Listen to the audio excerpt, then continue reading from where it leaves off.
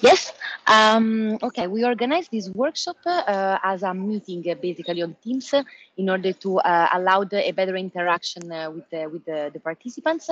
So we kindly ask you to keep the microphone and the camera off during the workshop in general.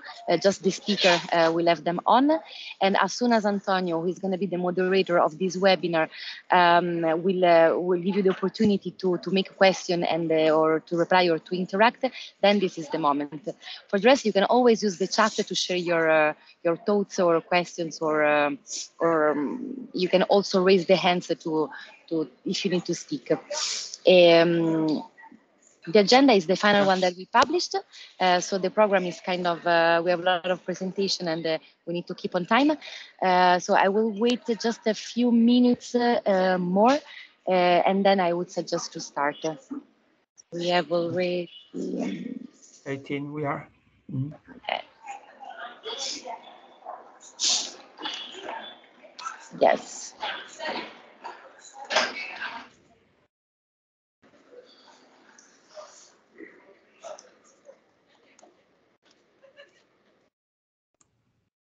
Yeah, good morning. I'm ready when you are. Okay. Good. So it's already 2 minutes since we have a very tight agenda. I think it will be good to start right now. Are we okay, Flamina? Yeah? Perfect. Okay. So let's do it officially. Good morning and welcome to the Blade Erosion workshop. My name is Antonio Ugarte. I'm the Wind Power Director at CENER. Today I'm here well, as moderator of this workshop. I do this, but really my colleague Beatriz Méndez is who she has been organizing this workshop. But due to COVID restrictions, today we have Beatriz at home. So she had some difficulties, but nevertheless, she's going to be with us in the backstage.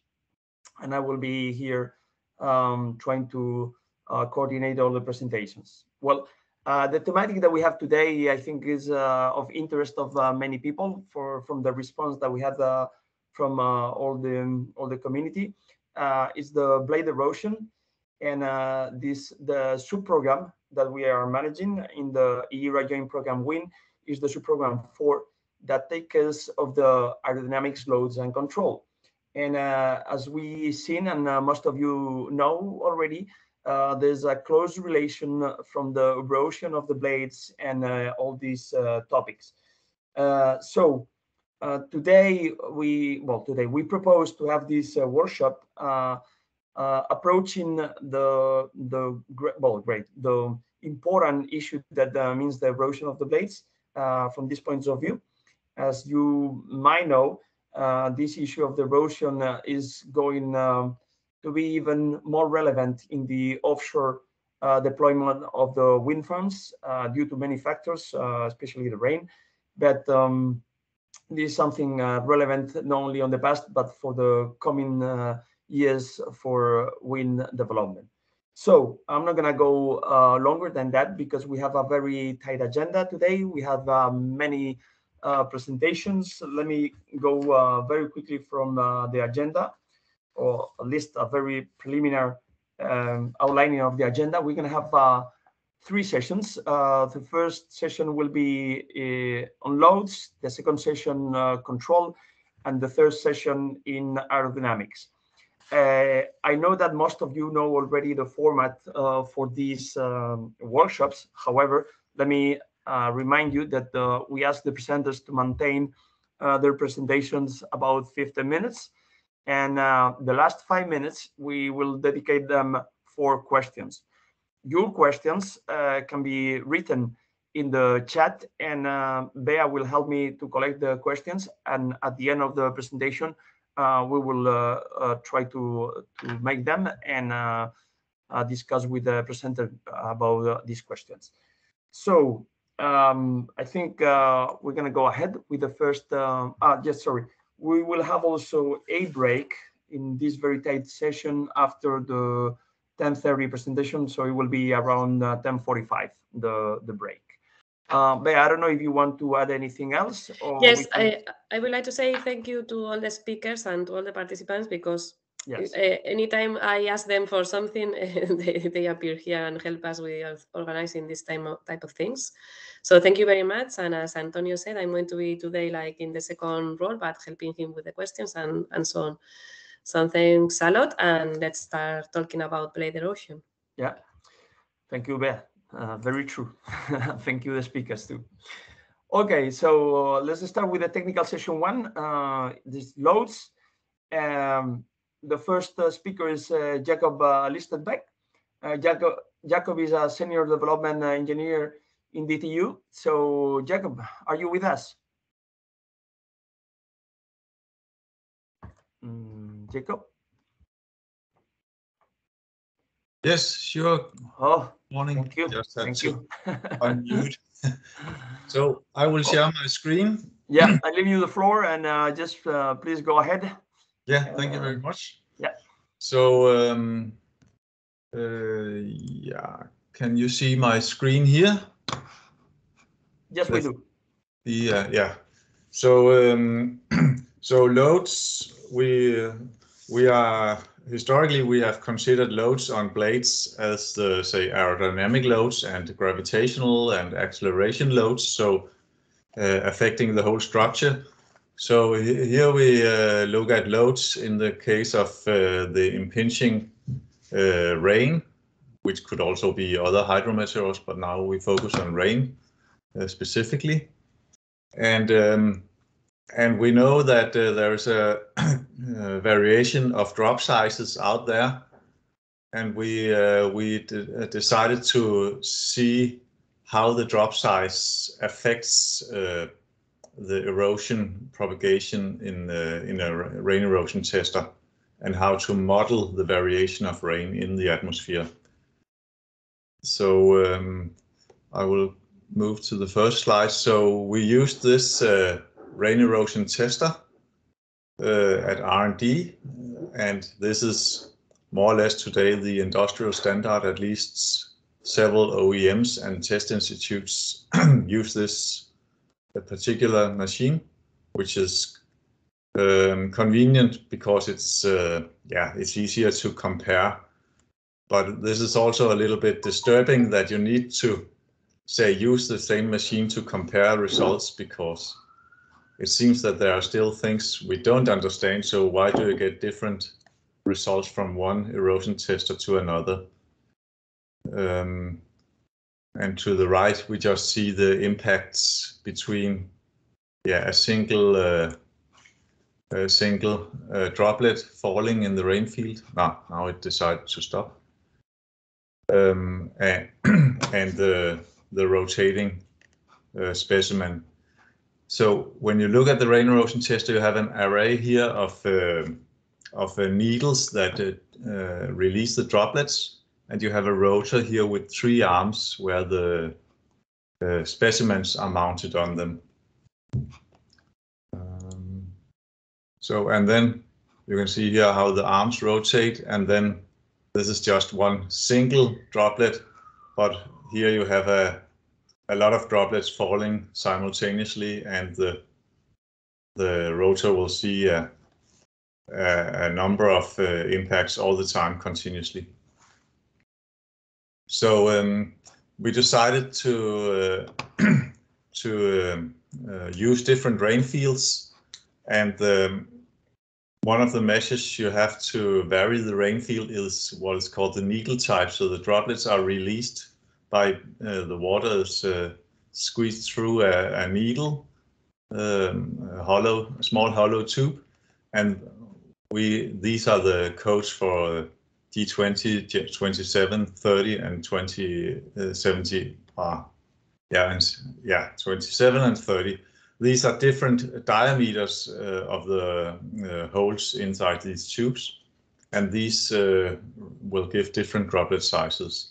And we can also vary the flow rate. So this is the flow rate liters per hour through all the nozzles altogether. And with this configuration of 320 and 120 liters per hour, we get an average of 3.5 millimeter droplets, and with the other configurations we can get around 2.4, 1.9, and the last one is what we call a spray mode. So so the water is pushed through the needle at a higher flow rate, which kind of releases a spray with a large droplet size distribution. And over here we have disdrometer measurements of the 3 of these configurations. So you can see the green bubbles here are from the 2.4 or 2.35 millimeter on average, and you can see the distribution of drop sizes is fairly small. In this from around 1.5 up to 2.5. We even have some here, but that's a few. So you can see the distribution out here to the right. So it's quite narrow distribution, and the distribution of fall velocities is also quite narrow. And then we have similar for the 1.9. And then you can see the spray mode gives a huge cloud with a large variation of drop sizes and fall velocities as well. So how do these drops affect the specimens? So first we see here, this is a micrograph cross section of a specimen. So you have down here the glass fiber bundles, and then in this case you have a quite thick layer of putty, that's used to make a smooth surface of the blade before you paint with the coating. And then you have the coating here, and a damage on such a coat, early damage, might look something like this. I forgot to put a scale on this, but I think this is in the order of 1 millimeter in dimension. And if we zoom in, we can see that part of the surface of the coating has been removed, and there are some cracks inside the coating as well.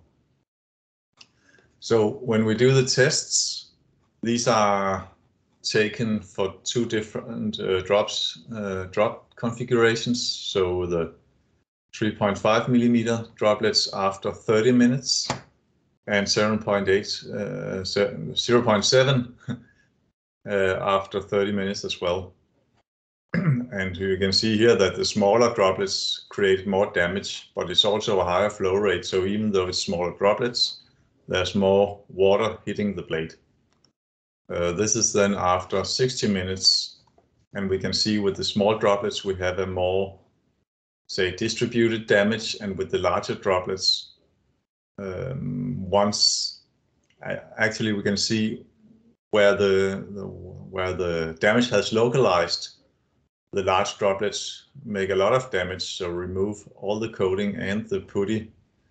But in the between where it has not really localized, it's the small droplets that have done more damage than the larger droplets. So there's a lot of information to get from studying these specimens. But this is not the main topic of today.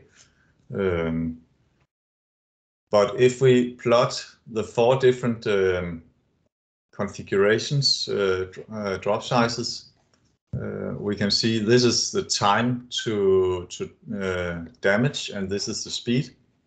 And you can see we get 4 different curves, but it's difficult to compare because they see different rain rates, etc.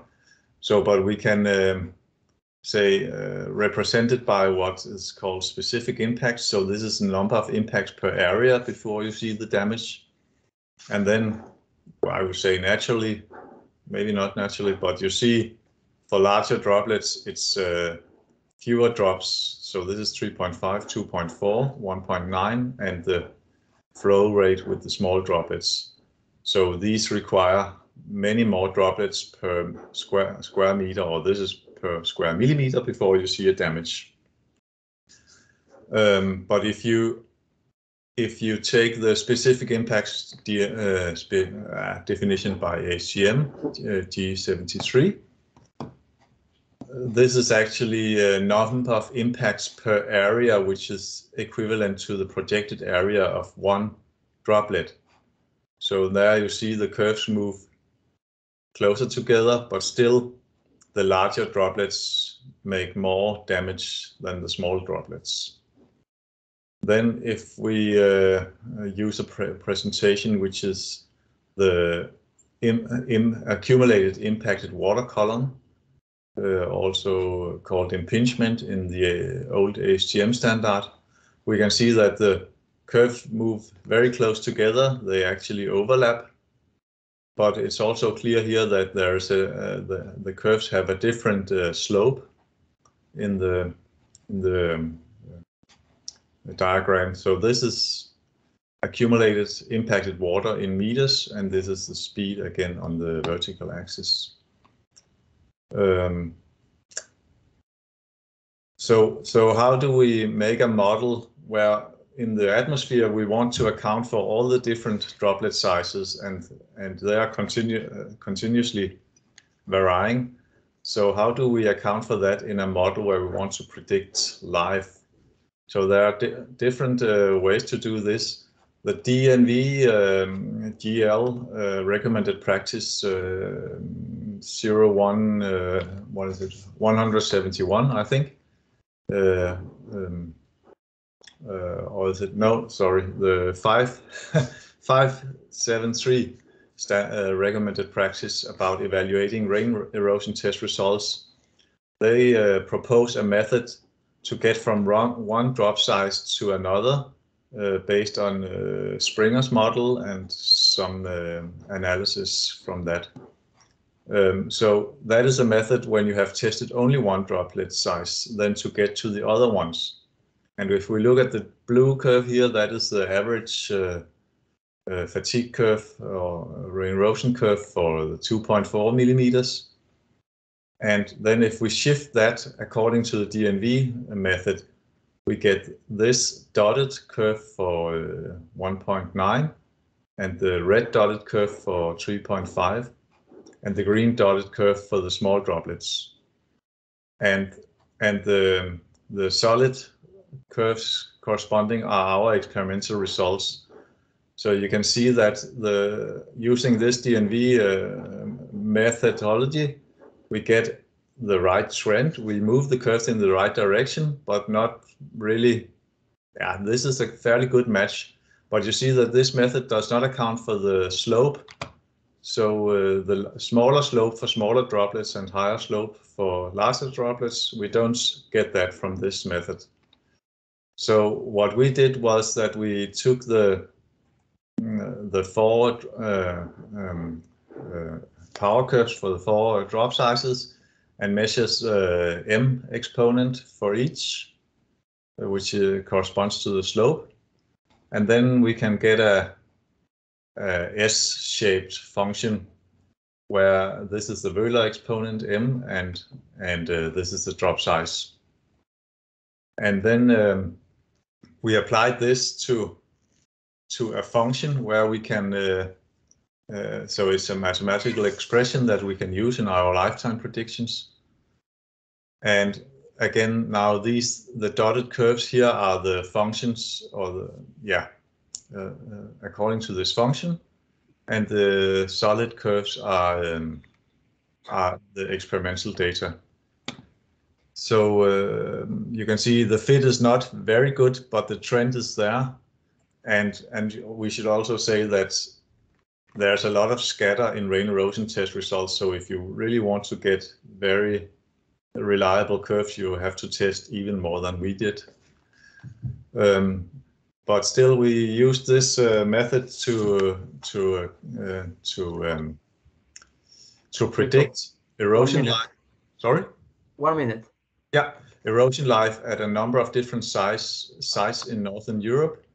And we can see if we use just the erosion curve for the standard configuration of 2.438 millimeters, we get average lives ranging from 1.5 at Ugarte up to 11 years at Seehausen, which is a very not so severe erosion environment. If we use our continuous function, taking into account the drop sizes, we get much longer lifetimes. And finally, we have here plotted the damage, erosion damage that you see per precipitation, just to illustrate that if you say you have 700 millimeters of rain, this is not enough to predict how much erosion you will have. You have to take into account the concurrent measures of wind that translate into rotor speed. So you can see here in Billund and Seehausen, you have very little erosion per meter of precipitation. And at Utsira, Skagen, Helgoland, some of these offshore parks, you have 3 times as much damage per meter of measured precipitation.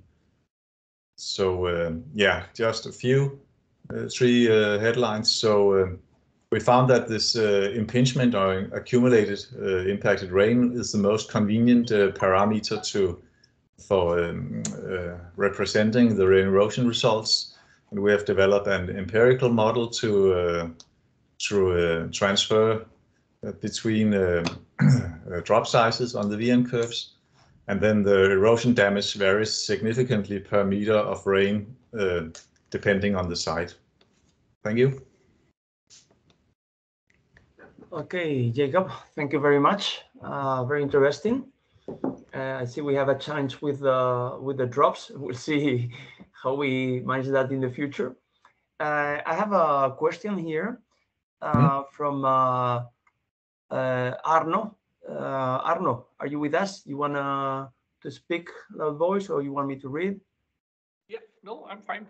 Hi, Jakob. Thanks for the presentation. Hello. It's really interesting. But in the end, what you did is, okay, we had some various models, and then we had to do a curve fit because otherwise the results wouldn't really work.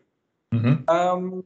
Is there any way that we can get to a model that makes like physical sense? Like a Taylor curve? Yes, I'm also working on. We are working on that on different levels. I have a simple model based on simple assumptions that give the similar trends for the drop sizes, but we also it does not really take into account layers in the structure, etc. And then we're working on fine element model to account more precisely. So we are running in parallel, simple model and more advanced models, so we can see that trends fit. But it's difficult. It's really difficult to make a global model because these correlations depend strongly on the actual leading edge configuration. So the properties of the coatings or shells and the thickness, etc. So it's difficult to make a global one. So you still have to do a lot of testing to match it. Okay, thank you. Thanks. I have here another question. Well, we have 2. Beatriz sent me one. I have another one here that are related to the way of testing. I guess the system that you show us is the helicopter system, and in one of the question is, okay, some of us, we know that this is the closest system to reality, but how close is to reality? Do we know the fidelity of these systems against the rain that we really see in the wind farm? It's definitely not the same because we test for more or less uniform size of droplets, and if we can also try to test with different configurations, but in the field you see continuously a distribution of drop sizes, and we don't know exactly how that affects the erosion damage compared to exposing with the uniform drop sizes. Okay. So, yeah. I guess with further data from wind farms, actual wind farms, we will improve, let's say, this relation, no? From the testing to the real site, I guess. We're working on that. Another danger is, of course, the accelerated testing that you test at typically test at quite high test speeds to get a quick result, but you may activate some non-realistic damage modes. So Okay. yeah. Okay. So it's important to test also at velocities down to the relevant velocities for the rotors in question. So below 100 meters per second. Yeah. Yeah. These tests may take weeks sometimes. Ooh, okay.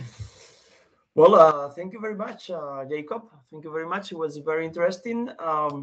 As we said before, the whole workshop is recorded, so it will be posted then, and anyone could access to your presentation.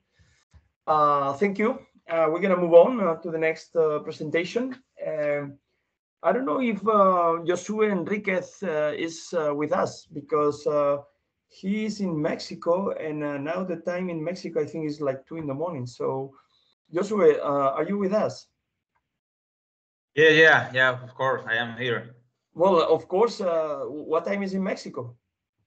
2 a.m. Oh my God. We have to really thank you to participate. Yes, thank you very much for being with us. Yeah. If I have to say something from you, Jacob, no, sorry, not Jacob, Josue, you are currently working as the CEO and researcher at the AP Engineering. Is that right? Yeah, sure. I don't know if you want to say something else about your position and then go ahead with the presentation. Yeah, sure. Thank you. Okay. AP Engineering is a company so that we create here in Mexico. It's about to maintenance service. So we farms here in Oaxaca State. We are near to La Ventosa. We are in Ixtepec, Oaxaca. 20 minutes to La Ventosa. So we have some projects for companies like Vestas, Gamesa, Revergy, and we are trying to work about to research in wind energy. In this case, I am research level 1 in the national research in Mexico. So in this case, we are working about to wind turbine blades, right? Okay. So Josue, today I think we're going to be talking about the leading edge erosion defect forecasting and its coupling to wind farm control. Is that no? Sorry, I'm getting wrong. No. Sorry, aerodynamic and modal analysis of the wind turbine blade caused by the effect of erosion. Preliminary experimental results. Is that right? Yeah, exactly. Okay. So Josue, please, the floor is yours. Show us. Yeah, sure. Wait a minute.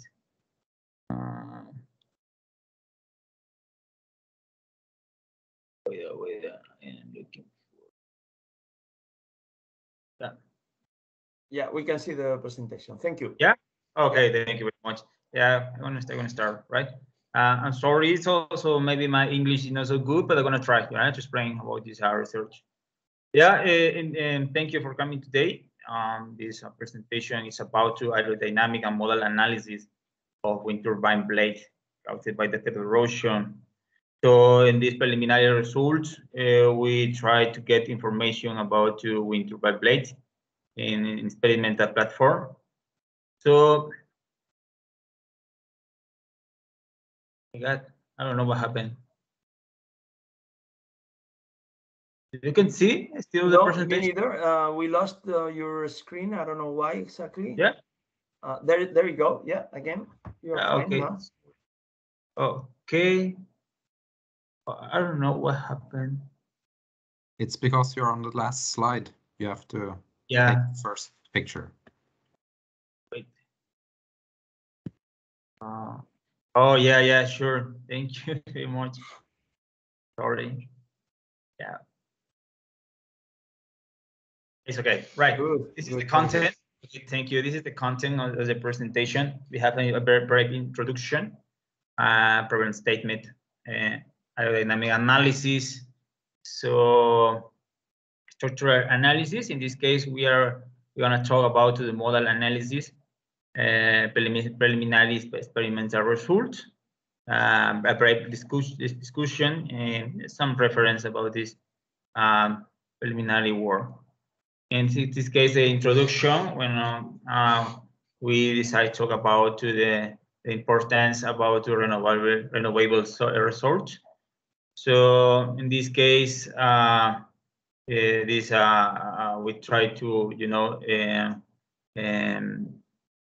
they get the importance about the kinetic energy caused by the wind, and in the actual designs of the wind turbine blade, try to support several loads over the surface.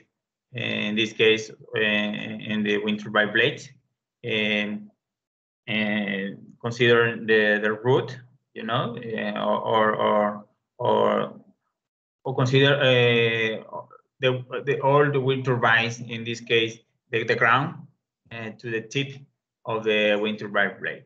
All the system must support several loads over the structures, right? So in this case, in particular, the wind turbine blade is exposed to several environmental factors. Should have rain, sun rain, insect, and sun rain. So all these components cause several damage on the surface. Node has erosion, in particular the erosion. This principal problem is located on the leading edge of the wind turbine blade, for both sides, up and down. And this particular work present a study considering the emulation of erosion in the wind turbine blade caused by the rain and the sun rays. So this emulation is necessary for us to try to get an aerodynamic analysis using QBlade software. So we design a particular methodology. In this presentation, maybe we're not gonna talk about so much about this methodology, but we are focused only on the results. The presence of erosion in a wind turbine blade can cause a change in the power coefficient of the wind turbine, and induce an unbalance causing a vibration problem due to the loss of material in the surface of the wind turbine blade, right? So this variation can be we can observe this problem through experimental results using a wind turbine blade of wind turbine of 1 kilowatt of power. So a problem statement: in this work, we consider parameters of wind measurement in the Istmo of Tehuantepec in Oaxaca state. And in this case, the nominal speed is around of 8 meters per second. The levels of erosion emulated in QBlade was in a percentage around of 12-18%. And the wind turbine blade design consists in a wind turbine of 1 kilowatt of power. So finally, we show some case of the literature with erosion caused by rain and sun rays. It is some pitch about this problem, pitching, cracking, elimination caused by the presence of rain and sun rain, and in particular in the leading edge of the blade. This is another peak about it. In this case, The black zone represent the maximum eroded dip in this peak. Right? The objective, this will provide a methodology to evaluate the damage in the surface of section in a wind turbine blade due to the erosion caused by the rain and sun ray.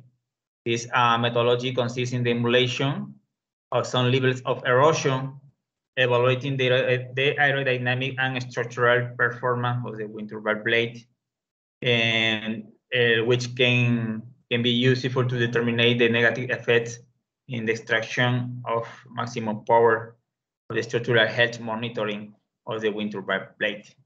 And this is the objective of this work, this preliminary result. So the first part of this presentation, we talk about aerodynamic analysis. This peak represent wind turbine blade of 1 kilowatt. In this case, we use QBlade software, to get this design. In this case, we consider 3 different profiles. I don't remember, maybe NACA is the profiles in the design of the wind turbine blade. And we consider 14 cases of study. In this case, for the time, we just gonna show some case, right, about it. So in this case, the procedure to emulate the erosion, we consider a special section or particular section of the wind turbine blade. In this case, in the red color, represent this damage section or damage area. In this case, for the analysis, we consider the section in the fold or fold in the up and down of the wind turbine blade, right? In the first case, we consider the down 8, and the peak, the figure we can observe how we represent the erosion, through the software, right? In this case, the blue line, blue line represent represent a percentage of damage through the software, right? And the black line is a clean wind turbine blade, right? And I don't know if you can see the colors. Sorry. So, for this case, we use the software and get the relationship between CD and CL coefficient of the wind turbine blade. So in this figure, in the figure 6, we consider in this case several cases. In this case, for example, 8, fold 8, fold 80, fold 81 represent different percentage of emulation of erosion over the wind turbine blade, and the blue line represent in this case the wind turbine blade, but in this case the clean, or the wind turbine blade. So in the figure 7, we can observe the relationship between CL, this angle, right? So we observe a change, right, in different percentage of damage, the aerodynamic performance of the wind turbine blade. Just consider the down 8, and we have a table, a comparison of the lift and drag coefficient in this different case, right? In this case, consider an angle of 10 degrees. Yeah. This is the figure to represent the power power coefficient, and compare the clean wind turbine plate and just one case of the erosion, right? And, a level of a percentage of the erosion, right? We can see two figures. The second of the right section or right figure represent is a zoom, right, of the figure of the left side. Right. This is another a figure about the maximum power of the same case, right? We can see a difference of this maximum power. This is the second case is about to the up edge in the same area of where we consider the damage due to the erosion, right? So in this case, we can see a blue line, right, represent this erosion, and the other line represent the clean area of the wind turbine blade. Yeah. In the similar about to the first case is different percentage of the damage, right? And we can see the difference, you know, the performance of the wind turbine blade, right? CD beats CL and CL beats angle, right? We have here we have here a second table. And with this case, second case, right, we can observe some change of this coefficient, power coefficients were equal change. Same case, maximum power. This is a third case. Consider the up and down edge. You know, we can observe in the figure 15, right? Both case, both age, sorry, and we have here similar figures and represent the case 1 and 2, right? Josue, 2 minutes. Yeah. Okay. Sorry. Yeah, and we have a performance of the wind turbine. We can observe in this case how change the coefficient power, you know. In this case, we have 0.1441, right?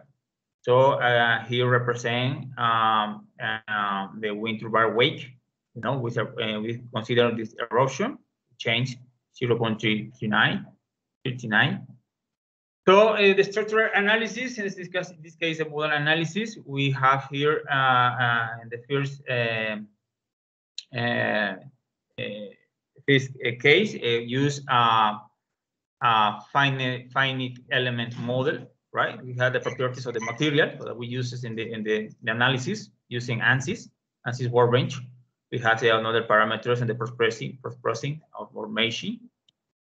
We have here in the case of down age, the first and second modal frequency. We have here, for example, a comparison of modal frequency, right? And different case or percentage of damage, right? This is the case of the up age, right? Similar case, we have a table comparison of modal frequency. The up and down, no, equal comparison of table. And we have preliminary experimental result using an electromagnetic shaker in this configuration. Use an accelerometer and the wind turbine blade and impedance head to try to excite the wind turbine blade. Right? This we have here a figure with the response of the system using an impact hammer. No, in this case, the frequencies are linear. But in this another case is the experimental response using electromagnetic shaker. In this case, the second frequency represents a nonlinear frequency of the system, right? So we have a comparison of the frequency response. Consider finite element, experimental hammer, and experimental shaker, right? And the three first mode of resonance frequency of the wind turbine blade. Results of discussion, we have a new proposal of methodology for the emulation of the match in a wind turbine blade, offset by the erosion using Qubit software. Numerical experimental result, considering in this case the aerodynamic and structural of the performance in the wind turbine blade, considering the emulation of the match in different areas of the leading edge. In this case, this analysis is useful for us to try to get a database on negative effect of erosion of the wind turbine blade. And we try to use this information to design optimization techniques for the detection of the match in real wind turbine blades. So that's all. Sorry. Okay, no, Josue, thank you very much for the presentation. A very quick question I have when I was listening and looking to your presentation. I see that all the study that you have been going through is with 1 kilowatt wind turbine, and the blade it will be about 1 meter or something like that. Yeah. Okay. How do you expect if the analysis, for example, for the structural part, will be proportional when we consider blades of 30, 40, 50 meters? Where in this case, it's possible, to use this preliminary result to try to use in another kind of wind turbine blades, but for us in this case that is complicated because we don't have a great laboratory, right, for that. But the result most work with another kind of wind turbine blade. Okay, Josue, thank you very much. Very interesting, and I will be saying the same thing after all presentations, that this whole workshop is recorded, so anyone that can access to you, will have all the data, and they could see your presentation again. So thank you very much, Josue, and also for your dedication at this time of night in Mexico. Thank you. Great. Thank you very much. See you. Thank you. Okay, we're gonna move on the next block or next technical session that it will be on control. Our first presenter is Charlotte Bay Hassager. Charlotte works in the DTU as a professor in the offshore wind energy methodology with expertise in remote sensing, boundary layer methodology, and many other things. But because I also know Charlotte, and we know she's a senior researcher with a lot of experience. Charlotte, are you with us?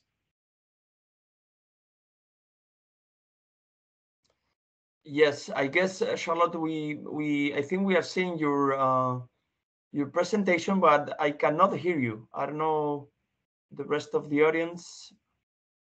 Okay, I have to unmute. Yes. That's a good one. Yeah, but I can't do both at the same time. So, okay. I'll share again. Thank you, Charlotte. Welcome. I think today we're gonna have a presentation about the version safe mode control demonstration. Is that right? Yes. Yeah. Okay. So it's a pleasure to have you here. To see you again, even though it's by a camera, but very pleased to see you again. And thank you very much for participating in this workshop. I leave you the floor. Please go ahead with your presentation.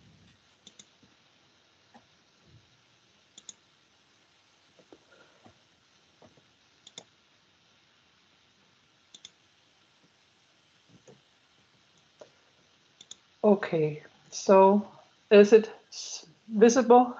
My slide? Yeah, it's visible. It's perfect now, and we can hear you. Okay, yes. So I will present this morning about erosion safe mode control demonstration. I have many co-authors from DTU and Danish Meteorological Institute. So the project is, erosion project is about understanding the rain impacting the blades, number one. Number two, use the rain erosion test, which Jakob just explained us half an hour ago. And next, it is number three, to find an instrument that can sit on a turbine and give a rain warning. And number four is the control algorithm in the turbine to slow down when the rain is heavy. So here I just show this graphic from Jakob. The time on the x-axis, the rounds per minute on the y-axis, and then when we have high wind speeds, we have high rounds per minute, a fast turbine. Now, if a rain hits like shown here, we want to reduce the rounds per minute during this period. That is erosion safe mode.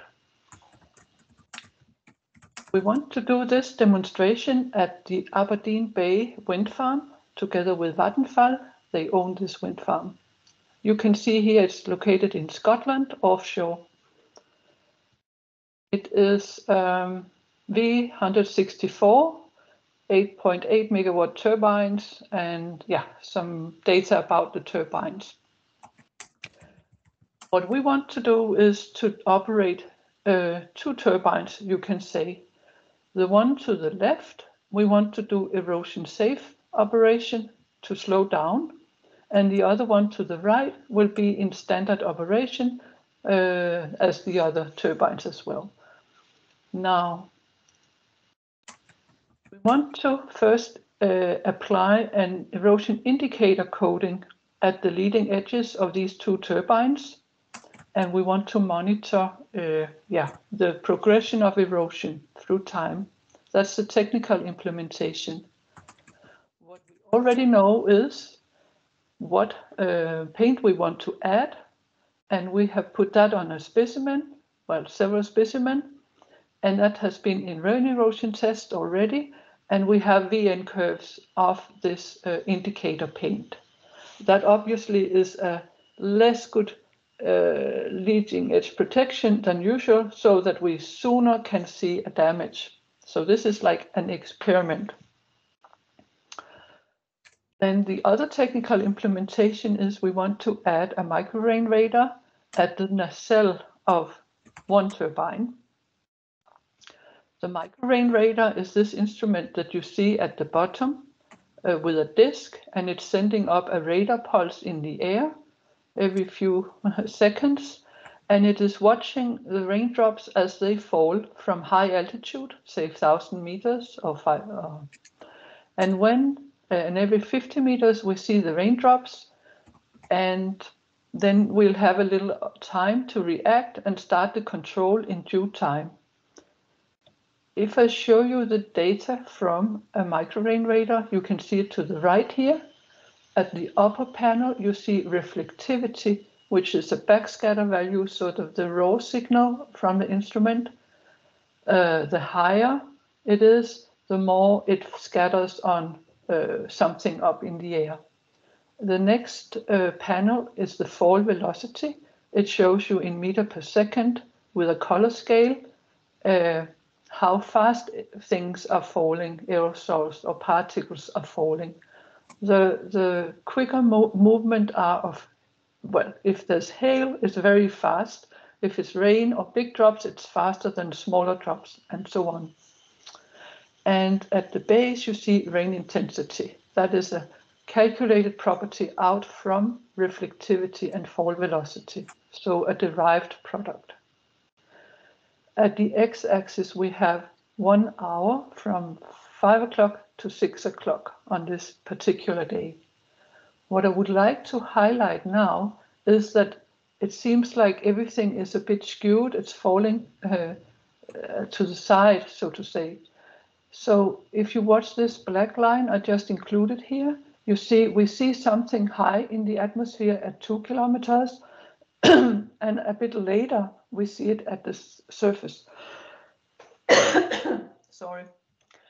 And this little time shift between when we see something falling first time high up and to it reaches down, we have a couple of minutes, 2 or 3 minutes. That's the horizontal black line. That's the little time we have to react and use this information. Another a priori knowledge we need is to understand what is the expected rain and wind at this site. We have no data available, so instead we have been doing a comparison of precipitation at a Danish station, weather station, and Scottish weather stations on land. We also have numerical model. So the precipitation observations in Scotland are shown right here to the left, and to the right you see the curves of rain during the months, January, February, March, and the precipitation sums per month. Notice that the green and the blue are Scottish sites, actually not the one closest to the turbine. The turbine is this yellow star. But it's the north and the south stations, because the station in the middle is actually in some rather high mountain, hills, so it's not representative of this offshore. The red curve is from the Danish side in the North Sea shore. And we see that in spring, April, May, we have lower winds, rain than later in the summer, and autumn we have more rain. So the station's looking rather similar. We also have compared these in a different way, where we say the rain rate on the x-axis and how many percentage of time is the levels exceeded. And what you only need to understand here is the 3 curves are following each other very well in the 4 seasons we looked at: autumn, winter, summer, spring. This was all to say that we kind of think the Danish site measurements are useful to assume that the rain near the wind farm is similar. I spent that much time about the rain because if we are looking at rain at the base and we see a typical rain amount at a site in Northern Europe could be 0.7 meter of rain per year. Now, the turbine would definitely get much more rain on the blades because they are moving through this water in the air, the rain. And if it moves at about 90 meters per second and it's at rated speed, the blade would actually meet or be impinged by about 10 meters of water, and not only 0.7 meters. So you can say the turbines are magnifying the way rain is actually observed, or you could say impacting. And this is why we really need to understand this rain well. If there's a little error, there'll also be a larger error in the air about what we actually see happening at a turbine. Then a few words about the erosion safe mode. We need, first of all, precipitation and wind conditions at site. And then to the left, we need to include the damage modeling that Jakob showed, the VN curves. And then we need the revenue optimization. That means how much money do you earn? What's the repair cost? What's the loss of energy due to a rougher blade, and so on. And all of that goes into the safe mode control operation, where in an iterative process, we can find out what would then be a wise way of curtailing the turbine during rain events, because then we can balance all these numbers to each other. So we have this software. Now I'm moving on to say at CENER, this Danish station, we have 18 years of 10-minute values of rain intensity and wind speed. And then we can make an assessment of if we are thinking the erosion safe mode demonstration starts in May, And if we want to see results by September, 5 months later, and we want to curtail so much that we are sure that there's nearly no damage on one turbine, the control turbine, but there's some damage on the other turbine because that's not controlled. And then we have to see how many episodes do we have if the rain is above 0.6 millimeter per hour, 1.2 millimeter, 3 millimeter, 10 millimeter. That we then include to the VN curves and the damage model, and are thinking how much damage will happen. If we use 1.2 millimeter per hour as a threshold, we would have about 77 hours where we would curtail the turbine. And out of those, it is wind speeds above 6.8 meter per second. If we assume the winds are also the same at this site as in Visbech, then it would end up in about 43 hours where we would really curtail, because we only need to curtail if RPMs are high. Okay, it can be raining, but if it's not windy, we don't curtail anyway. So now we're down to 1.8 days in a sum with happening through time.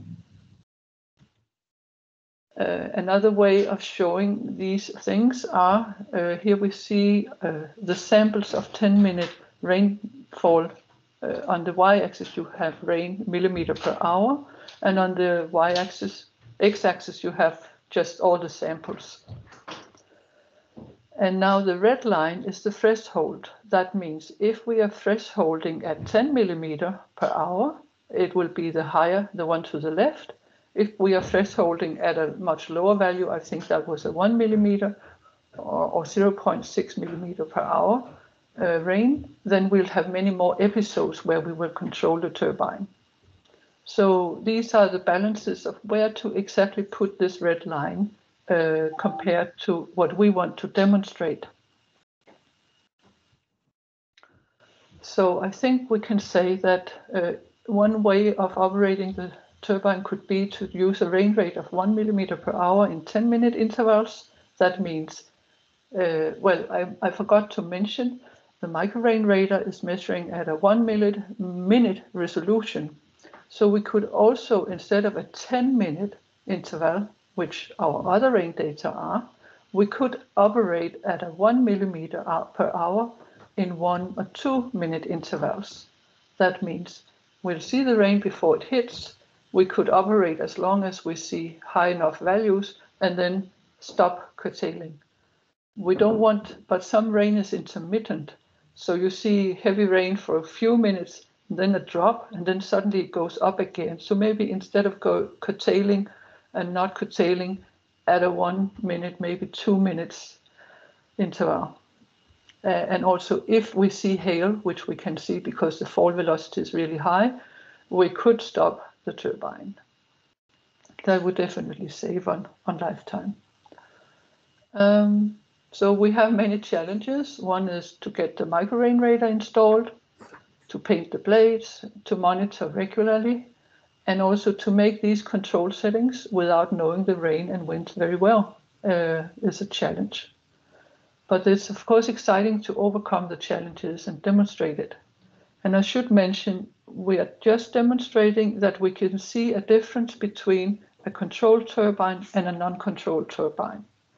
We are not going to optimize at this time. That would be another project where we would really say, how should we optimize it compared to all the cost model functions. Okay. If you're interested in more of our work, we have these many literatures already published about it. And thank you so much. Yeah, I'm done. Sorry, Charlotte, I thought you were finished. Thank you very much.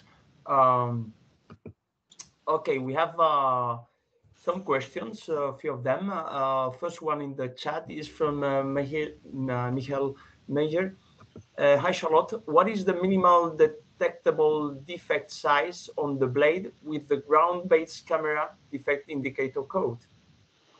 Okay, that's a very good question. Actually, it may be it's a drone or a man in a rope. I just draw it as a camera.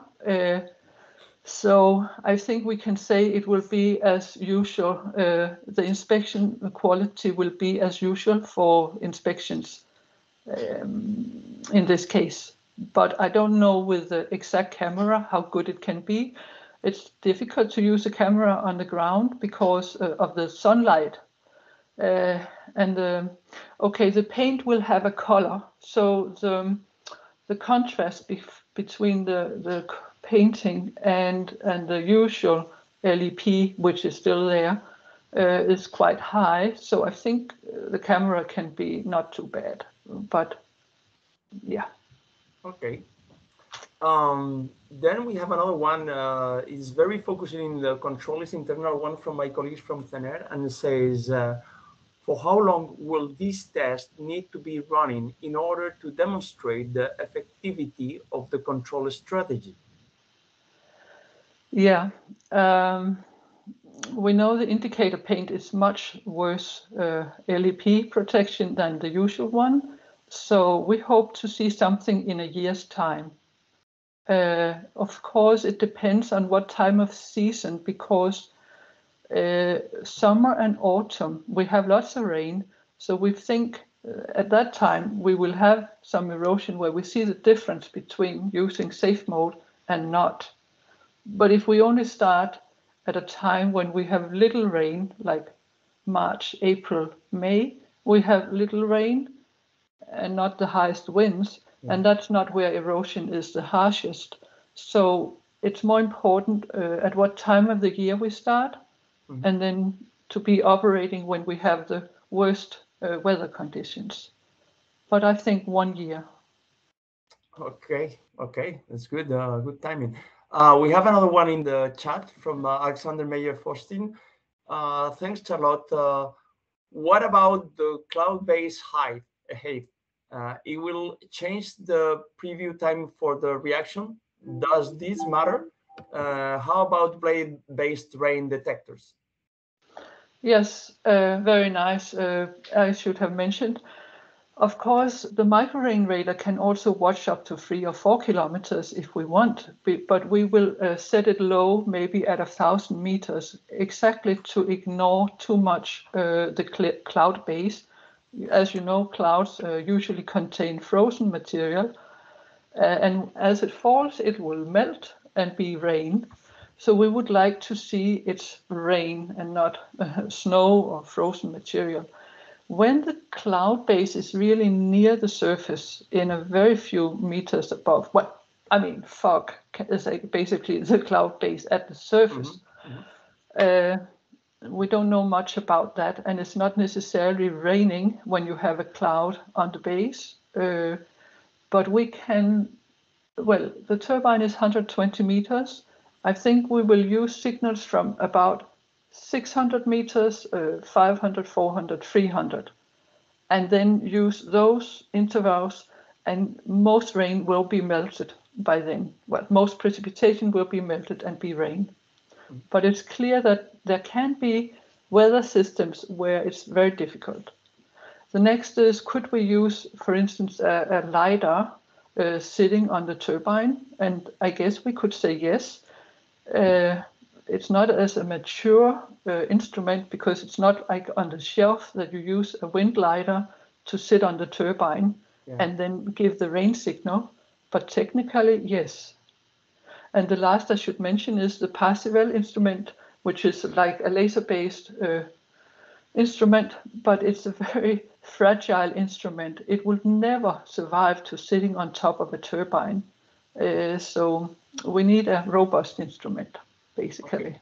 Well, this last explanation that you just gave us, I had a question on the last minute from myself, and I was also curious to see with what method and how and where we were going to measure the rain when we are in the wind farm, to then activate the control mode, safe control mode, because this is going to be a lot of money in the offshore wind farms. Yes, if we imagine we need to put a microrain radar on every turbine, it would really be costly. But if we imagine we put one at every 10 turbines, or if a very large turbine, maybe one in each corner, And then connect intelligently all turbines to these.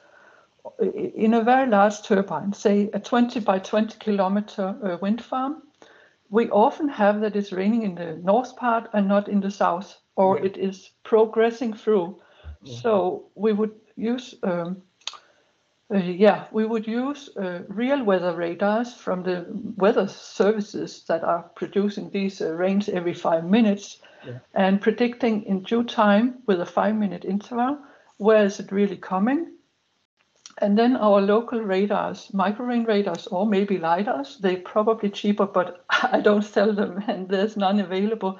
But you could imagine slightly cheaper instruments as we use right now. You put on a few turbines and connect them together. And from that, you maybe operate 5 or 10 turbines with one of the sensors and another sensor and so on. And then you could lower the cost. Okay. Charlotte, thank you very much. Very interesting. And I think there's a lot of work to go further on in this. We're not done. Yeah. We will follow you. Yeah. Thank you. Well, we're gonna move on the next presentation. Let me check what we have for next presentation is Jens Visbech Madsen. And are you with us, Jens? Yes, I am. Can you hear me? Wonderful. Jens is a PhD student in the Department of Wind Energy. He works, is specialized in systems engineering and optimization. And I guess your presentation today, you already put it in there, so everybody can read the title: Leading Edge Erosion Defect Forecasting and its Coupling to Wind Farm Control. Wonderful. I leave the floor for you, and please go ahead. Thank you very much. Yes, so my name is Jens, and I started as a PhD student at DTU back in October, where my main focus of study is going to be implementing different AI approaches in the context of leading edge erosion. And today I will be giving a presentation on the topic leading edge erosion defect forecasting and how it is coupled to wind farm control. So this presentation is part of a larger project called Blade Defect Forecasting, which is a collaboration between DTU and Wind Power Lab and DMI. So Wind Power Lab is a Danish company that specializes in blade defect assessment and blade risk management. And DMI is the Danish Meteorological Institute. And the project is funded by Innovation Fund Denmark.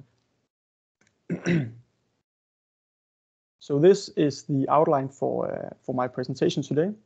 Initially, I will just briefly introduce the project itself, what are the motivations for doing this project and the expected outcomes.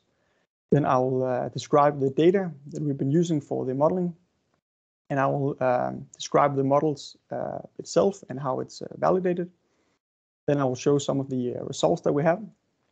And in the end, I will give a coupling to how this work can be used in a wind farm control framework. So we know that leading edge erosion accounts for a major part of the unplanned repairs, which is a huge operational expense. And it's caused by the wind turbine maintenance plans typically being based on assumption of the weather conditions. So obviously, this requires site-specific blade maintenance planning. And this is the case for both wind farms that are being planned, new sites, and also wind farms that are already operating. So the objectives of this project is to develop this blade defect forecasting tool or model, which can be used to estimate expected defects based on environmental parameters. And this allows us to identify the relations between how fast the blade degrades with the environmental conditions, and also what is the initial state of the blade, how fast does it degrade based on these inputs. So finally, we would like to make a database that contains the relevant parameters, which can be used to make an erosion map across Northern Europe that can be used for assessing the leading edge erosion potential at different sites. So here I've just showed the sort of the overall modeling problem based on the data that we have available. So we have some mesoscale weather data, and we have some blade inspections. And we want to try and figure out a way of modeling these two, so say mapping the damages observed at the turbines with the weather that it has seen. So here is the proposed modeling workflow for this process. And I will talk a bit more detail about each of these blocks, but this is just to give an indication of how the framework looks and how each of the two data types are sort of fed into this workflow. So the weather data that we have available is provided by DMI from their model Harmony. And it's we have data from 106 different sites located in Northern Europe, seen by the red dots on the left map here. So the data are mesoscale with a horizontal resolution of 2.5 kilometers and a temporal resolution of 1 hour. And the data are given in two different formats. We have the precipitation given as accumulated hourly surface fields, and we have the wind given as model level fields at different heights. So the rain and the wind on their own might not be that important, but it's the combination of wind and rain that sort of causes or drives the erosion. And to compute this combination of wind and rain, we use the impingement model, which sort of tells how much rain hits the tip of the blade. And the impingement model takes as inputs a time series of rain, and it takes the time series of wind, and then some simplistic rotor speed curve to compute the tip speed and the impact velocity at the tip. And then it gives a single value if you feed it a sequence of weather data and you compute the impingement, then you can sum up all the contributions from the different time steps, and then you get a single value representing the rain impingement, which is going to be used as an input for the model. So in terms of blade inspections, we have 12 inspections performed on 7 different wind farms located in Northern Europe. The inspections are provided by Wind Power Lab, and they cover 678 different blades, with more than 14,000 defects observed on the leading edge. So obviously we're only looking at defects on the leading edge for this particular project. So each defect is categorized by a defect type and severity, and I will show these different categories on the next slide. And for each inspection, we can set up a sequence. So if we take, that's what I've shown in the table on the right side here. So if we look at, for instance, wind farm number 2, we know that that wind farm was commissioned in 2016, and we had 2 different inspections performed on this wind farm. We had one in 18 and one in 19. So that naturally gives us 2 sequences. So one from 16 to 18 with an initial starting damage of 0, because that's when it was commissioned.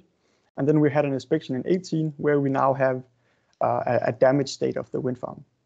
The same goes for 19. We can make a sequence from 16 to 19. And we can make a sequence between the 2 inspections, between 18 and 19. So we know that we now have an initial starting damage that is represented by the inspections performed in 18. And then we have the weather condition for that year causing an increase in damage that we see in the inspection in 2019. So in total, this gives us 18 different samples that can be used for modeling, where we have this sequence of weather data that we would like to map the damage state with. So because we have our mesoscale weather data with the resolution that it has, we can't distinguish between individual turbines. So we need to figure out a way of encoding a full wind farm inspection into a single numerical value that sort of represents the damage state of the wind farm, and can be used as a target feature for our models. So our solution is that we assign a weight to each of the defects, the different defect categories, which are shown on the table to the right here. And this weight should represent the urgency for repair. So it should be understood that for a value of 1, it's a critical defect that impose a critical a need for repair, and it's not good for the structural integrity of the blade. So that should be repaired immediately. Whereas the lower weighted defects is not necessarily repair required, but they do pose a defect that will develop into a more severe defect at some point. So now that we have it for each inspection, we have a distribution of defects observed for each blade. So what we can do is that we can, for each inspection, we can go through each blade, and then we can take out the maximum observed defect, or the defect with the highest weight. And so for each inspection, we would have a distribution of maximum defects. And based on this distribution, we can compute a single encoded damage as the mean value, which represents the damage state of the wind farm. What we also get from this is that we get a distribution of maximum defects. So we get a type and a severity, which is sort of conditioned by this encoded damage state. So we would expect different distribution as function of encoded damage state. So how are we going to model this? So we have quite a few number of data available. So what we propose here is that we use a leave 2 out split, which means that we have our 18 samples, and then we take out 2 samples for validation, and we take out the other 16 for training. And we do this for all the unique combinations you can imagine based on these 18 samples. So in total, that gives us 153 sets of data sets, or you could say data sets that we can use for training 153 different models. So this gives us an unbiased training set for each of the models. So we have 153 different models with the same architecture. I've shown the architecture on the right side here. And then we train these different models on different data sets. And then for each model, we can get an output. And this output represents this combined output, or the ensemble output. And based on all these outputs, we can compute a mean value of the ensemble output, and we can get some variance of the ensemble outputs. So the architecture used for this particular project is a feed-forward neural network with 2 hidden layers of 10 neurons in each. And we take the 2 inputs, which is the computed accumulated impingement based on the sequence of weather data, and the encoded damage at the start of the sequence. The output is the encoded damage seen observed at the inspection. So if we look at the model performance, the left side is a purely data-driven model performance where we, for each of the 18 samples, so obviously we have 153 different models, and when we evaluate or validate the 2 samples left out, each of the 18 samples will be evaluated by a number of different models. And that is what is shown here. So on the y-axis, we have the prediction. So the dot indicates the mean, the ensemble mean of the predictions, whereas the error bar indicates the standard deviation from the different models that predict this particular sample. On the right-hand side, we have some physicality checks. So this is our way of physically validating the model response over a given input variable space. So here on the left column, we see the predicted damage as function of sequence length. And we see that for a fixed starting damage of 0, we will start at, for a sequence length of 0, we will start at 0.0, and then it sort of increases in the case for these 3 different wind farms. We have less uncertainty when we start with an initial damage of 0, because we have most of our samples with an initial damage of 0. So at the plot below, we have a fixed starting damage of 0.2. And we now see that at the sequence start, we would have at least 0.2 as the predicted damage, because that's our starting damage. And then we sort of increase as the sequence becomes longer. And now we also have more uncertainty related to the modeling. On the top right corner, I've showed this weighing scheme, which gives you an indication to what the different value means in the context of defect categories. So this is the results of the different sites that we have available, the 106 different sites. So the left-hand side shows the predicted damage, the mean, ensemble mean, which gives the predicted damage for the different sites after a single year of operation. So we see that most of the sites don't have that severe damage after just a single year. We have some in the southwest part, the southwest coast of Norway, where we start to see damage already after 1 year. On the right-hand side, we have the same plot just after a damage or a 5 years of operation. And now we see that especially the sites located on the southwest part of Norway is really critical already after 5 years. And most of the sites will start to experience some damage after 5 years. But we clearly see the difference between different sites, which judges the importance of this site-specific maintenance planning. So just to mention some of the future works that we have planned, I have divided it into a short-term, future work, and long-term. So for the short-term, we would like to have some more sites for our erosion map, so we get a better populated map and better can identify the different locations that are prone to leading-edge erosion. Also, we would like to better understand how to decode this encoded damage state back to the expected distribution of defects. So what we can do and what we have been doing so far is that we have assumed a joint normal distribution of the defect type and the defect severity. And then we have sort of used the encoded damage to decode back to this joint normal distribution. However, the defects are given as a non-continuous category, so it doesn't really apply. So we're looking at how to accurately decode this back. And also, we would like to know a bit more about how the uncertainty propagates through the model. So obviously, mesoscale weather data have some uncertainty because it sort of represents the entire grid cell. So we would like to know how sensitive is the model to variation in wind and rain.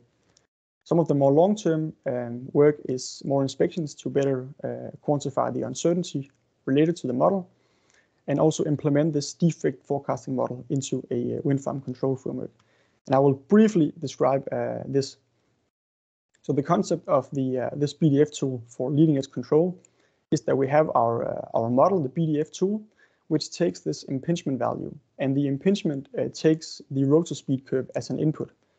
So actually, the expected damage state that comes out of the BDF tool is directly related to the rotor speed curve.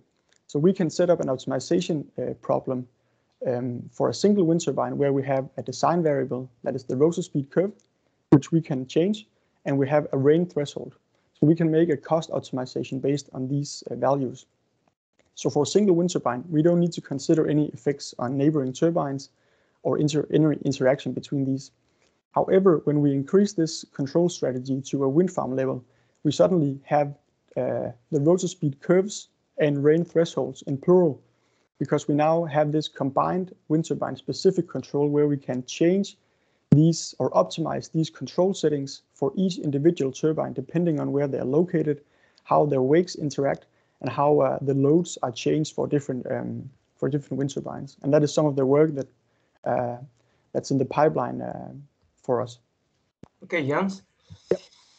Thank you very much. Very interesting. Very good study. We have one question or a couple of questions. Let me check on the chat.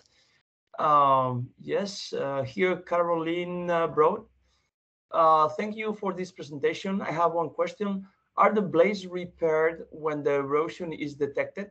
How do you take that into account in your work? And finally, you take these repair times, does the defect repairs? This last part of the question, I don't understand it too good. But however, the two first questions I think are very interesting. Are the blades repaired when the erosion is detected? How do you take that into account in your work? Yeah. Okay, so the blade inspections are provided by Wind Power Lab, and their purpose is obviously to make repair recommendations based on these inspections. So when the inspections are made, which is used for computing this encoded damage state, they are not repaired. If we know any repairs have been made on the turbines, we will remove those turbines from the analysis. So we're only looking at non-repaired wind turbines. For instance, we know that in one of the wind farms, we had a significant repair campaign made. So we have shifted the commissioning date. So we have, instead of starting the sequence at the commissioning date, we start the sequence at the known date of the repair campaign, and then we assume a zero initial starting damage at that point. Okay. I hope that answered the question. I think, but it's maybe just the last thing was does the defect reappears after the repair? We don't have any data available before repairs and after repairs, so we don't know. We don't know that. Okay. Thank you. Thank you, Karen. Thank you, Jens. Thank you very much.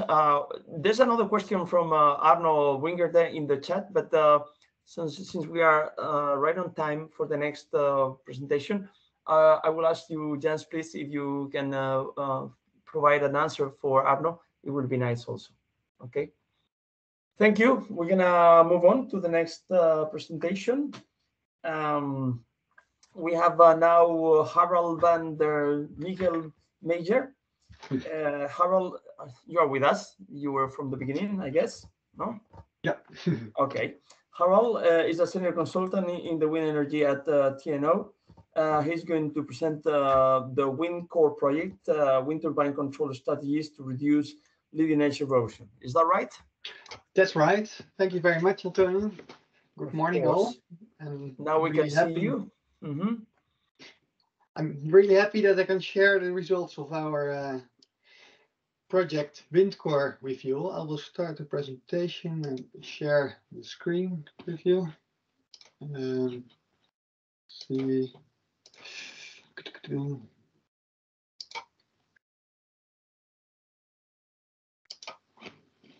Okay. So, yeah, now we can see the presentation. Very good. All yours. Thank you very much. That's the WINDCORE project. It's a multi-client project. We performed it with the industry. The industrial partners were Suslon for the wind turbine and also the blade manufacturing. Operators Shell and RWE.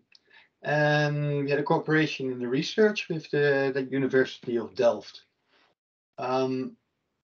Now, this is a picture quite familiar for you all, I think, but for this project, most relevant was, of course, the time to incubation.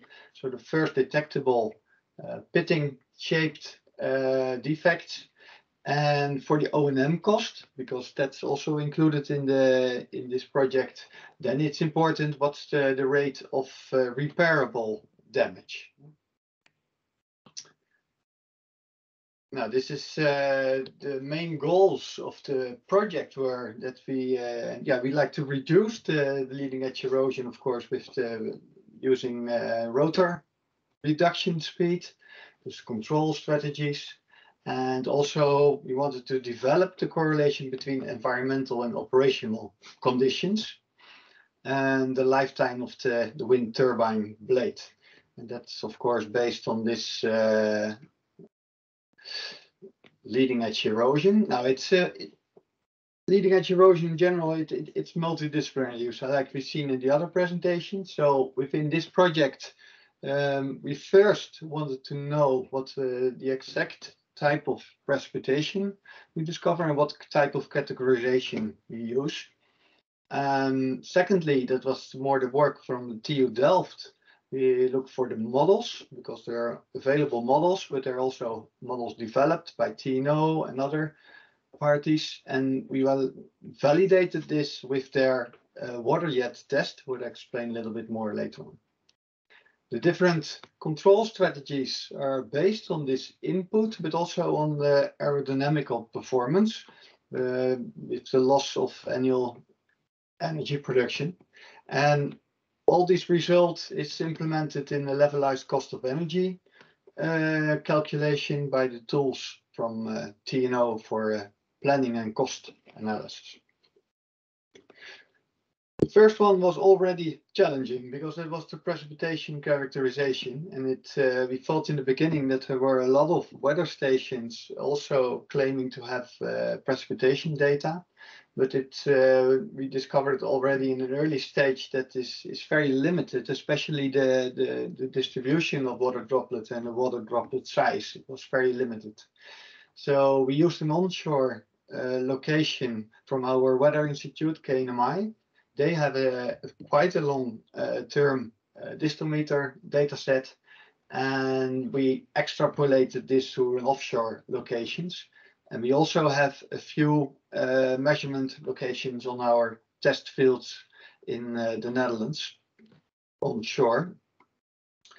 And we've seen that we wanted to implement this in the actual test, of course. And the test within we started with a water jet test, but it was not that controllable. So we, TNO of the TU Delft is developed a new test with a rotating disc, and that worked quite well. We tested different leading edge protection systems. Within the project, we used a tape and a coating for this. And we discovered that it was quite, is it still visual? Let's see. Yeah. Okay. We don't see now. We lost your presentation. I think the presentation was missing or not. Flew away. Oh, sorry. Is it still visual, the slide? Yeah, we see you, but we don't see your presentation. Ah, that's something went wrong. Let's see.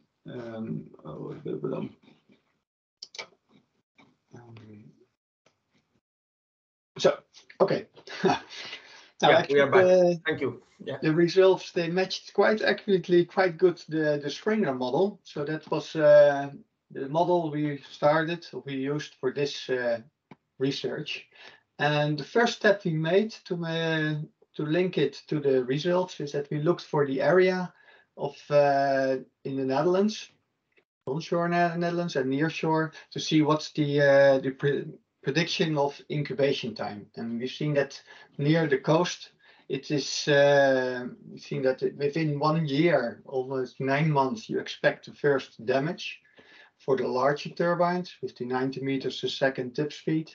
If you have the smaller turbines, then we've seen with that it's even on the coast, it has a range from only a few years that it starts already with the first indications. And that was interesting because the next step was to look from now. Of course, we have a range of speeds from the maximum tip speed to the root, almost zero. So we can learn a lot from one blade even. So we don't need so many blades. So it's for this research topic, you looked for the length of the leading edge protection. And we've seen that especially on the larger turbines, it's good to invest in a little bit more length of the offshore situations. I can't present all the details because there are also some confidential data in it, but this is really a nice topic, I think, for a future project also, because the operators are interested in how to invest in the leading edge protection. The third work package was about the aerodynamics, and for this we used an open source model. It's the Airfoil platform, and yeah, the reason for it, we don't wanted to use the very complex CFD program, so we used the sort of 2D model based on roughness. So not on major macroscopic damage. We didn't change the airfoil itself. We used the roughness factor, and yeah, we see a quite good shift from the transition point towards the leading edge. But still, if it's talk about roughness, in this case, it's an early stage, it was not that much loss of production. And yeah, with the assessment of the control strategy, we have to include all these data, and it was quite complex because we know the rain and wind conditions, we know the blade lifetime prediction with the Springer model, and also the operation and maintenance cost. And that's for my next slide, but it's important to know what type of repair we need to do and what is the loss of AEP. Now, we put this in a model. We tested different control strategies And we compared it to the baseline with no control strategy. So we kept on the turbine operational. And we looked for different control strategies in different categorizations of precipitation, especially the very intense rain that was only about 0.15, 0.05 of the time, that were responsible to quite a lot of impact from the leading edge erosion. So the most extreme rain control strategy we selected in this case was only to reduce the tip speed with 10% with the rain intensity of 7.5 and 15 millimeters an hour. And for the really extreme, which in combination with wind, of course, reduce the tip speed even with 40%. So not completely shut down of the turbine, but just. And then we've seen that there's already the difference in production is 0.16%. So we made quite a profit, not much, because of you also lose some production. And yeah, we had to include, of course, the wind turbine blade control strategy, also the O&M strategy. And we used for this a case from the Borselen wind farm, for the Dutch coast. And also we included a lot of experience with the other wind farms, which suffered a lot with leading edge erosion.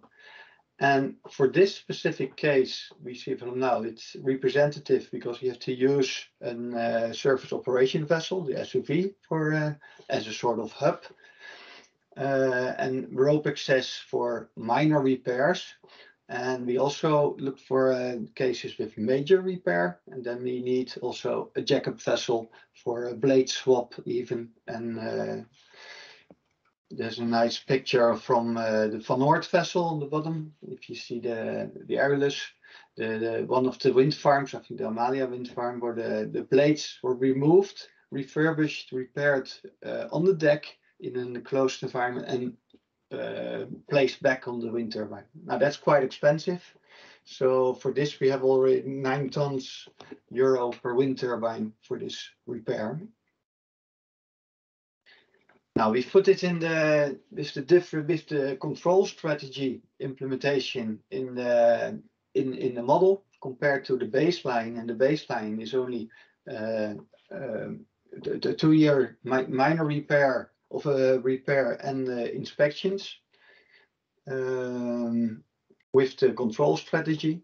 And we've seen that in a few cases, we also look for some really extreme cases that we see now, that we have 154 turbines, major repair blades. Then we see that we have quite a lot of levelized cost of energy reduction. Sorry, it's AEP is of course the downtime, and the impact on the levelized cost of energy is 6.5% if we use the control strategy to prevent to an extreme case. Now this was quite extreme. It happened with a wind farm, but in this case we looked for a part of the wind farm it needs repairs. And then we see that it was 1.4% of profit we can make with the control strategy. And there was also a question about drone inspection, if we can use drone inspection to reduce this cost. This is more and more done at the moment, but for the cost, it's quite a very small reduction because the main expenses are in repairs, of course. In repairs, you still have to do it with rope access or other methods.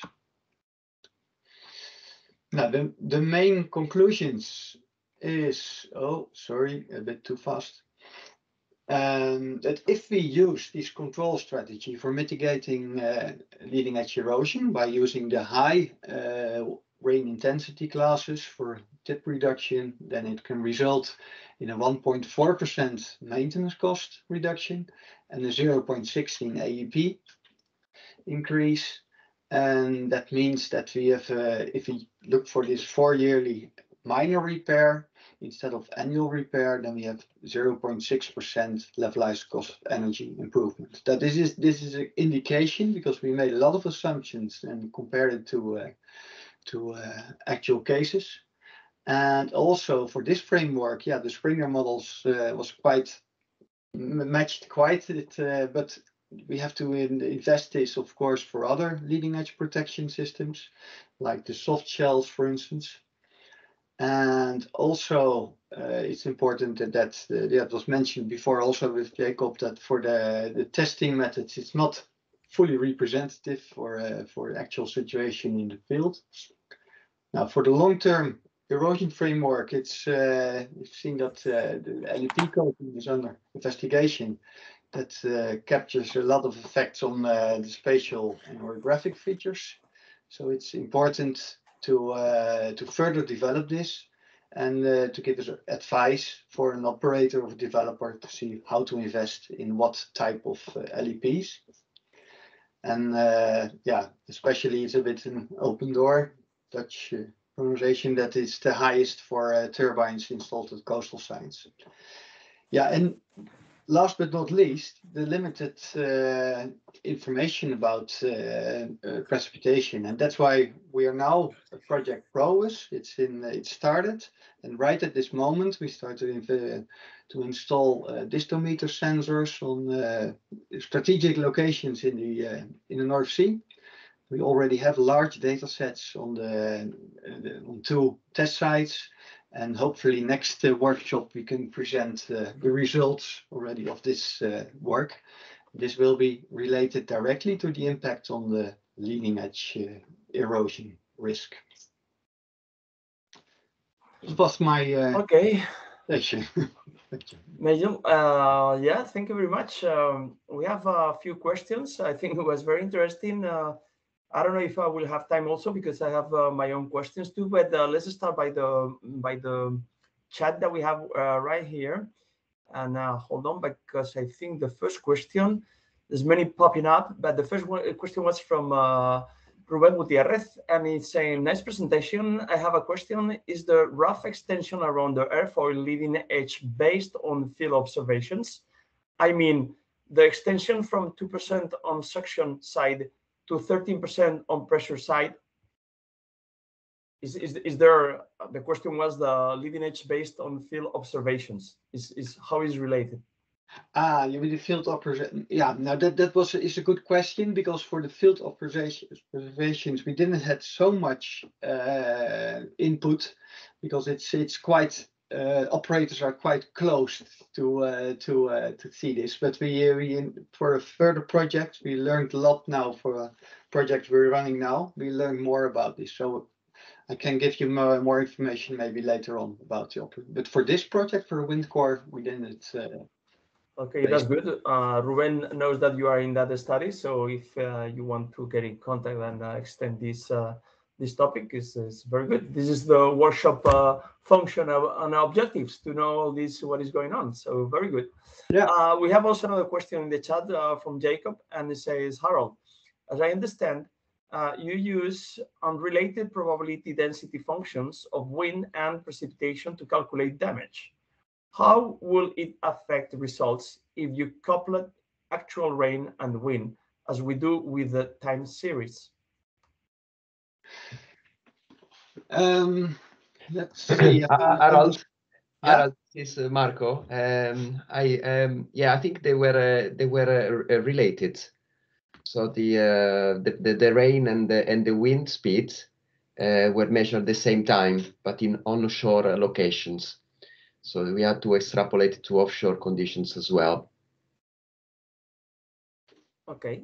Thanks, Marco, my colleague. Hey, wild card, huh? Okay. We have one more here in the chat from Irene, is a colleague from CENER. It says, Harald, many thanks. Probably I missed it, but which type of sensing system you have used to dimension the capex modification in the levelized cost of energy? It's a tricky one. I'm going to repeat it because this seems like a context. If I understand well, that the sensing system is the precipitation sensor system, but do you mean more the type of model we used for the LCOE? I guess, but I don't know if Irene can. Are you in the? Yeah. Hi, Harald. I was just wondering if you have considered, as Charlotte was also mentioned before, any type of additional sensors to activate the control. That's a good question, because in this project we didn't look for active anticipation on real-time measurements. But for the PROES project we're running now, we also have a weather radar included, which can help to have a very accurate control strategy. But in the WINDCORE project, we look more for data from the past prediction. But the next step, of course, is using sensors like, for instance, a LiDAR on the nacelle and a good prediction model. But next time I can tell you also a little bit more, hopefully, about this, because it's in progress. Yeah. Good. Let me go for one technical curiosity that I have. Which type of roughness model have you used for the airfoil? Then I pass also the question to Marco, because he's the aerodynamic guy. Yeah, it's a semi-empirical model that was initially published by Sandia, and it's based on panel methods. We use Airfoil to do that. Okay, thank you. Well, I see that there's many interest in what you have presented, and since we have the presentation recorded, then we will also put accessible all the presentations to through the web. So I'm very, very happy to have all this interest into this topic. Thank you very much. Now we're going to go for the break. Let's take a 5 minutes break. No, a little bit more, 10 minutes break. So I will try to start the next technical session that will be aerodynamics around 11:05. So I will see you then. Thank you very much. And in 10 minutes, we are back here. Thank you.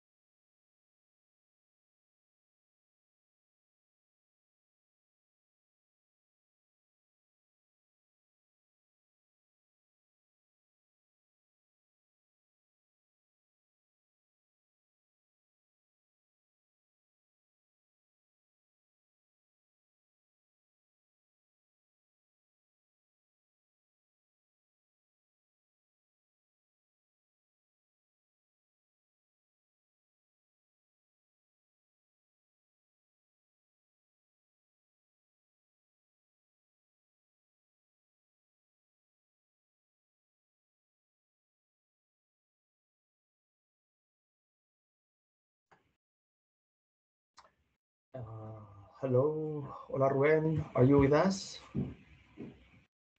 Hello. Hi, everybody. Good. Just gonna wait one more minute because I say 11:05, so let's be sharp on time. Will I share my screen in the meantime? Okay, good.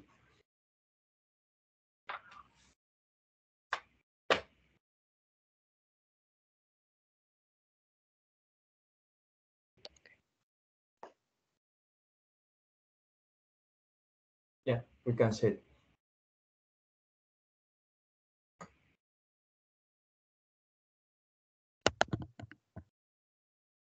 Yeah, I see that most of the people are coming back by the number of presenters. 11:05, we are back in business. Hello, everyone. Welcome back. Well, now we go ahead with the third technical session on aerodynamics. This is the longest session. We have 5 presentations, so hold tight because I think we have very interesting presentations. We're going to start with Ruben Gutierrez Amo. Ruben is aerodynamic blade design engineer at Nordex, and you are also doing your PhD on airfoil aerodynamic and modeling of roughness. Is that right? And well, today we can see that you have already your presentation here. If you want to say something else to introduce you or your presentation, but the floor is yours, so go ahead. Okay, thank you, Antonio. It's a pleasure to be here, and thanks for taking into account our study for this interesting workshop.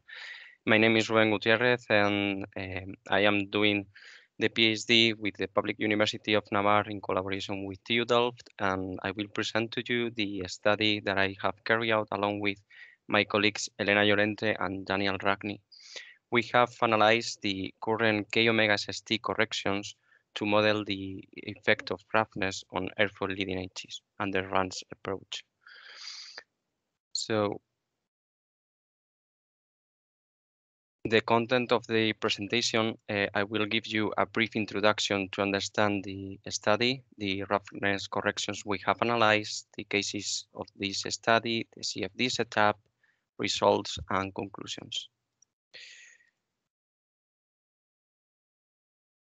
So, as a general overview, in the framework of modeling the roughness effect on aerodynamics, we have 3 branches that should be joined.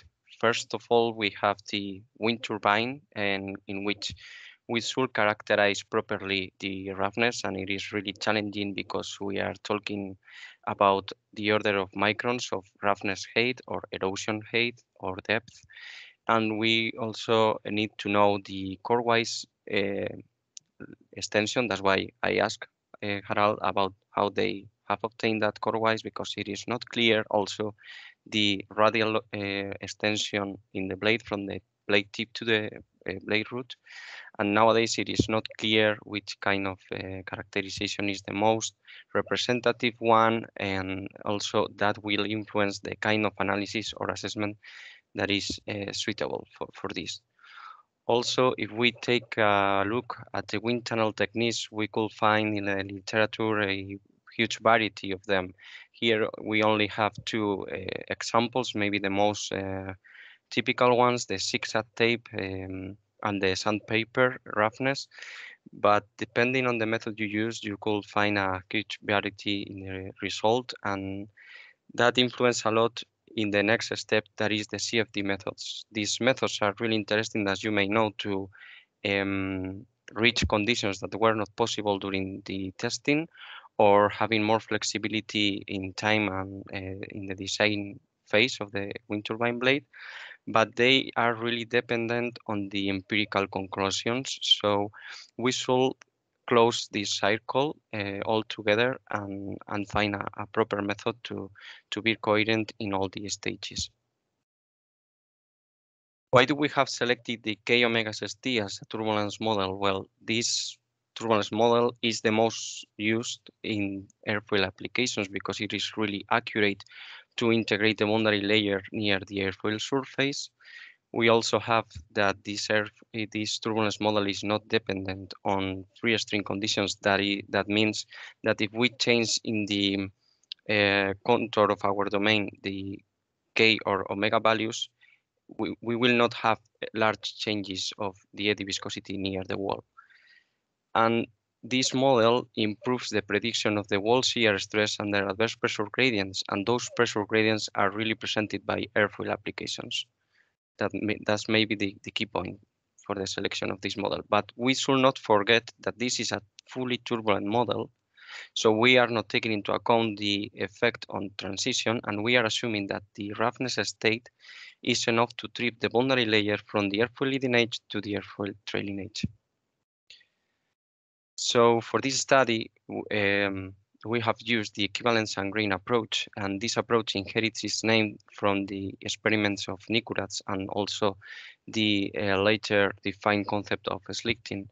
Nicurath was the first one in quantifying the effect of roughness on the boundary layer. He placed sand grains on the wall of a pipe, and he could measure the displacement on the boundary layer, but it is better if we take a look at the profile in another way. If we use the frictional velocity as it is defined with this formula, then we can make the tangential velocity to the wall non-dimensional with the U plus, and the normal distance to the wall also non-dimensional with Y plus.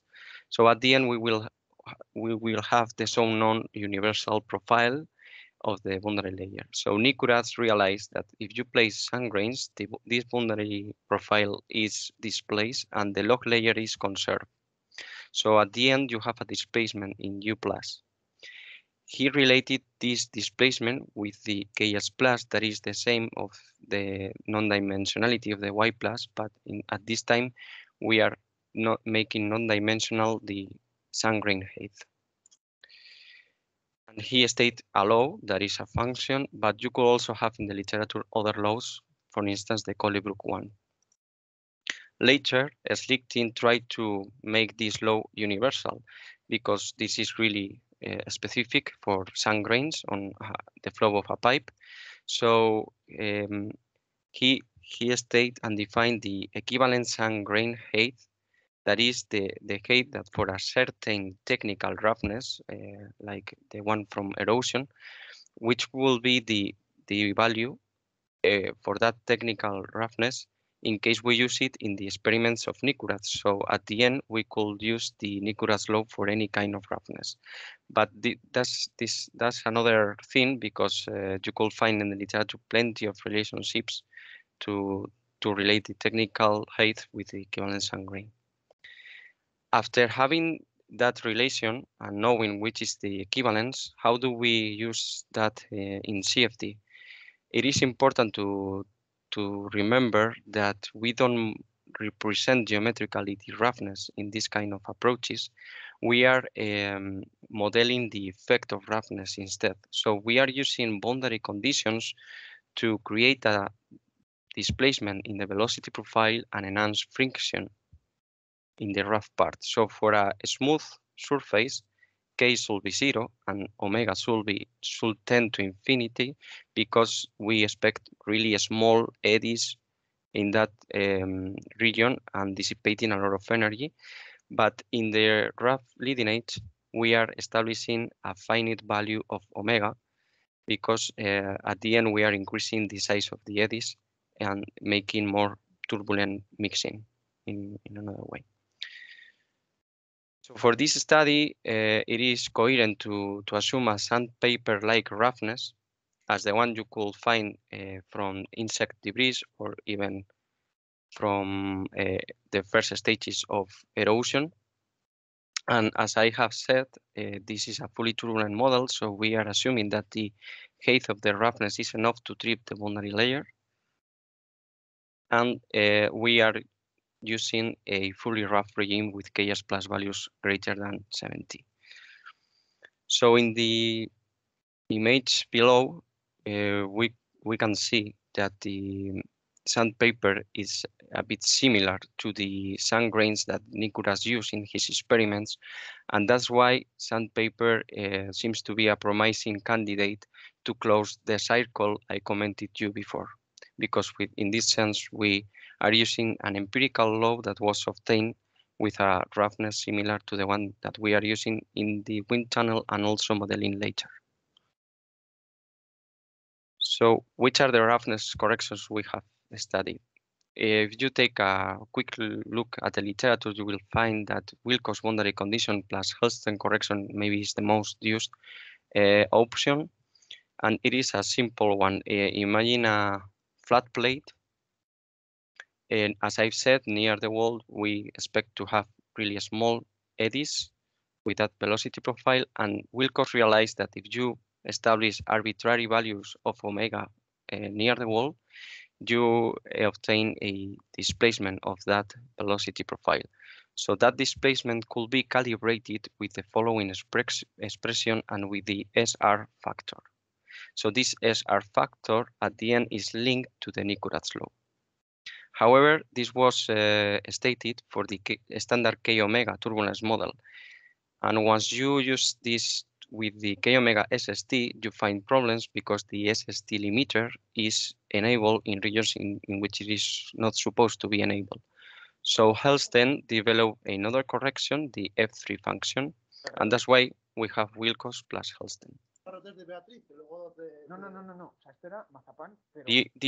The other corrections are the Uapua boundary conditions. These conditions are based in another philosophy. They act directly to the velocity profile. So the solution in the smooth conditions is established in the rough ones with a velocity with a shift in the wall, as I am showing you. And if you integrate this equation, you obtain that the displacement of the U plus is equal to the solution in the smooth profile at that velocity shift. So at the end, you could relate also again that displacement in U plus with the Nicorat's law or the Collie-Brooks one, and you will have other expressions for K and omega to establish at the leading edge. But what I wanted to highlight is that we have the same result, but with different philosophies. So the cases. We have found that the CENER, the work of Beatriz, was really interested, and she validated the Wilcox boundary condition plus Helston correction for some cases from the literature. So we found also interesting to include them. That's why we have the series Airfoil with experiments with a Reynolds number based on core length of 1 million.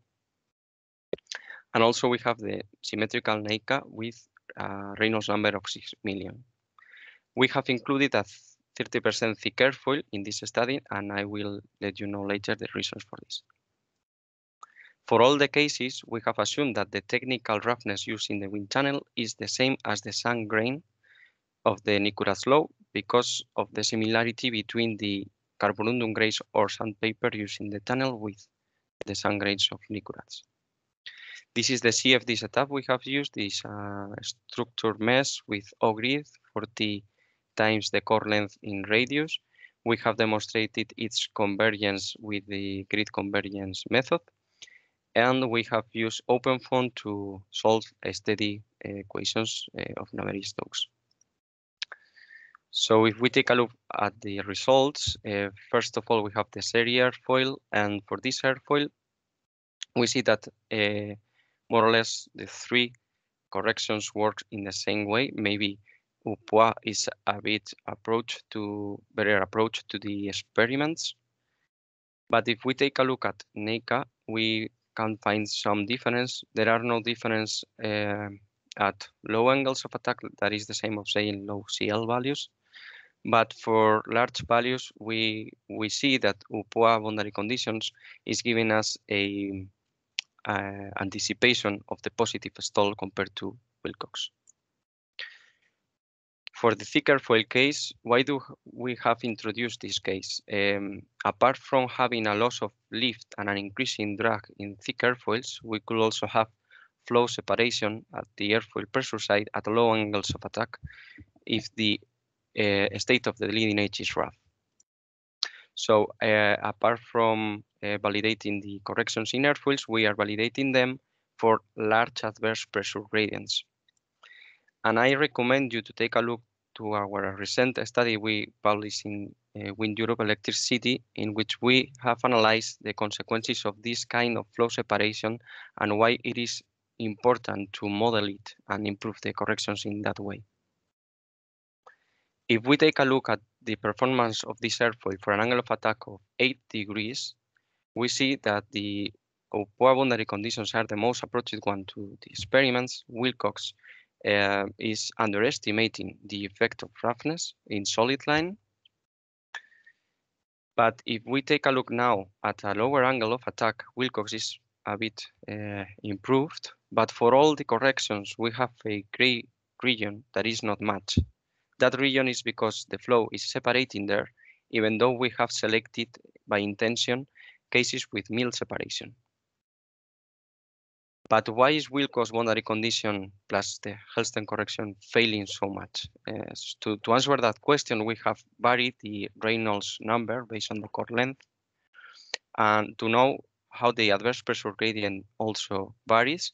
And we have seen that if you increase the Reynolds, the absolute value of this adverse pressure gradient also is increased. And additionally, we have looked for the maximum value of KS plus at the airfoil leading edge and how it varies with the Reynolds number.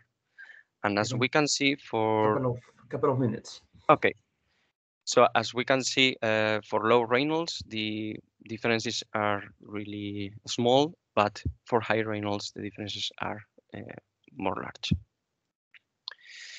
The reason is that the formulation of this boundary condition does not take into account the pressure gradient, and the Wilcox approach seems to be less flexible than the effect of poor boundary conditions in the velocity profile itself.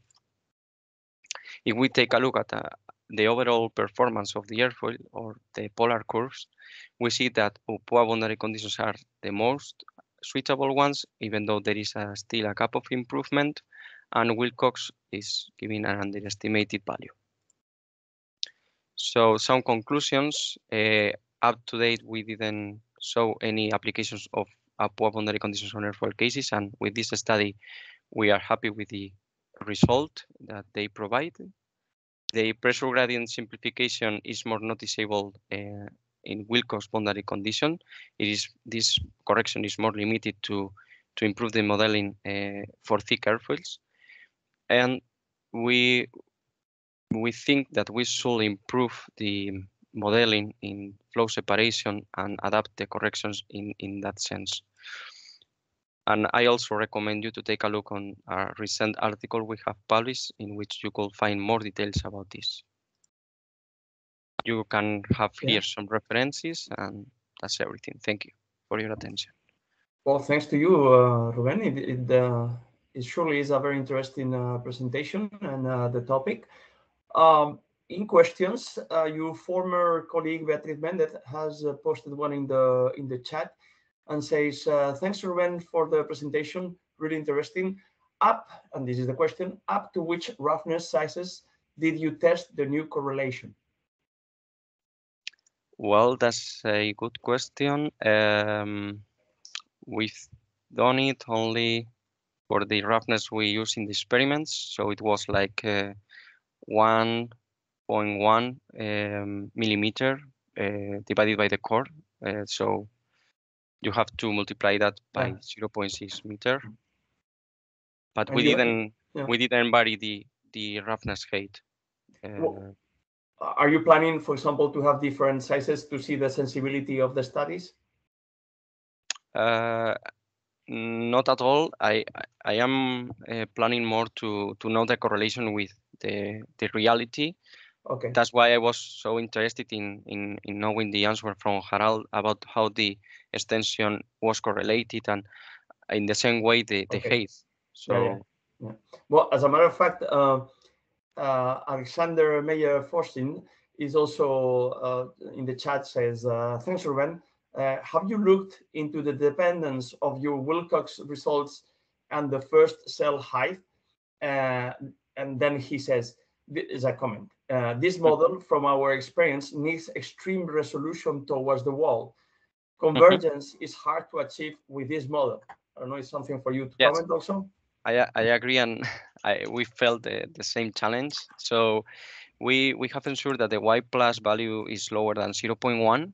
For smooth solutions is lower than 1, but for rough, we had to decrease it was not included in the presentation, but if you take a look at the article, you will find the first cell height we used above the wall, and with that criteria, fulfilling Y plus value lower than 0.1.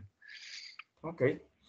Well, Ruben, thank you very much. Very interesting. As I'm saying in all the presentations, the whole workshop is recorded, and your presentations, they will be available also on the web. So anyone can access to them and contact you if they want to further investigate or talk with you. Yes, sure. Okay. Thank you very much. We're going to move on. As a matter of fact, we are moving on with Alexander Meijer.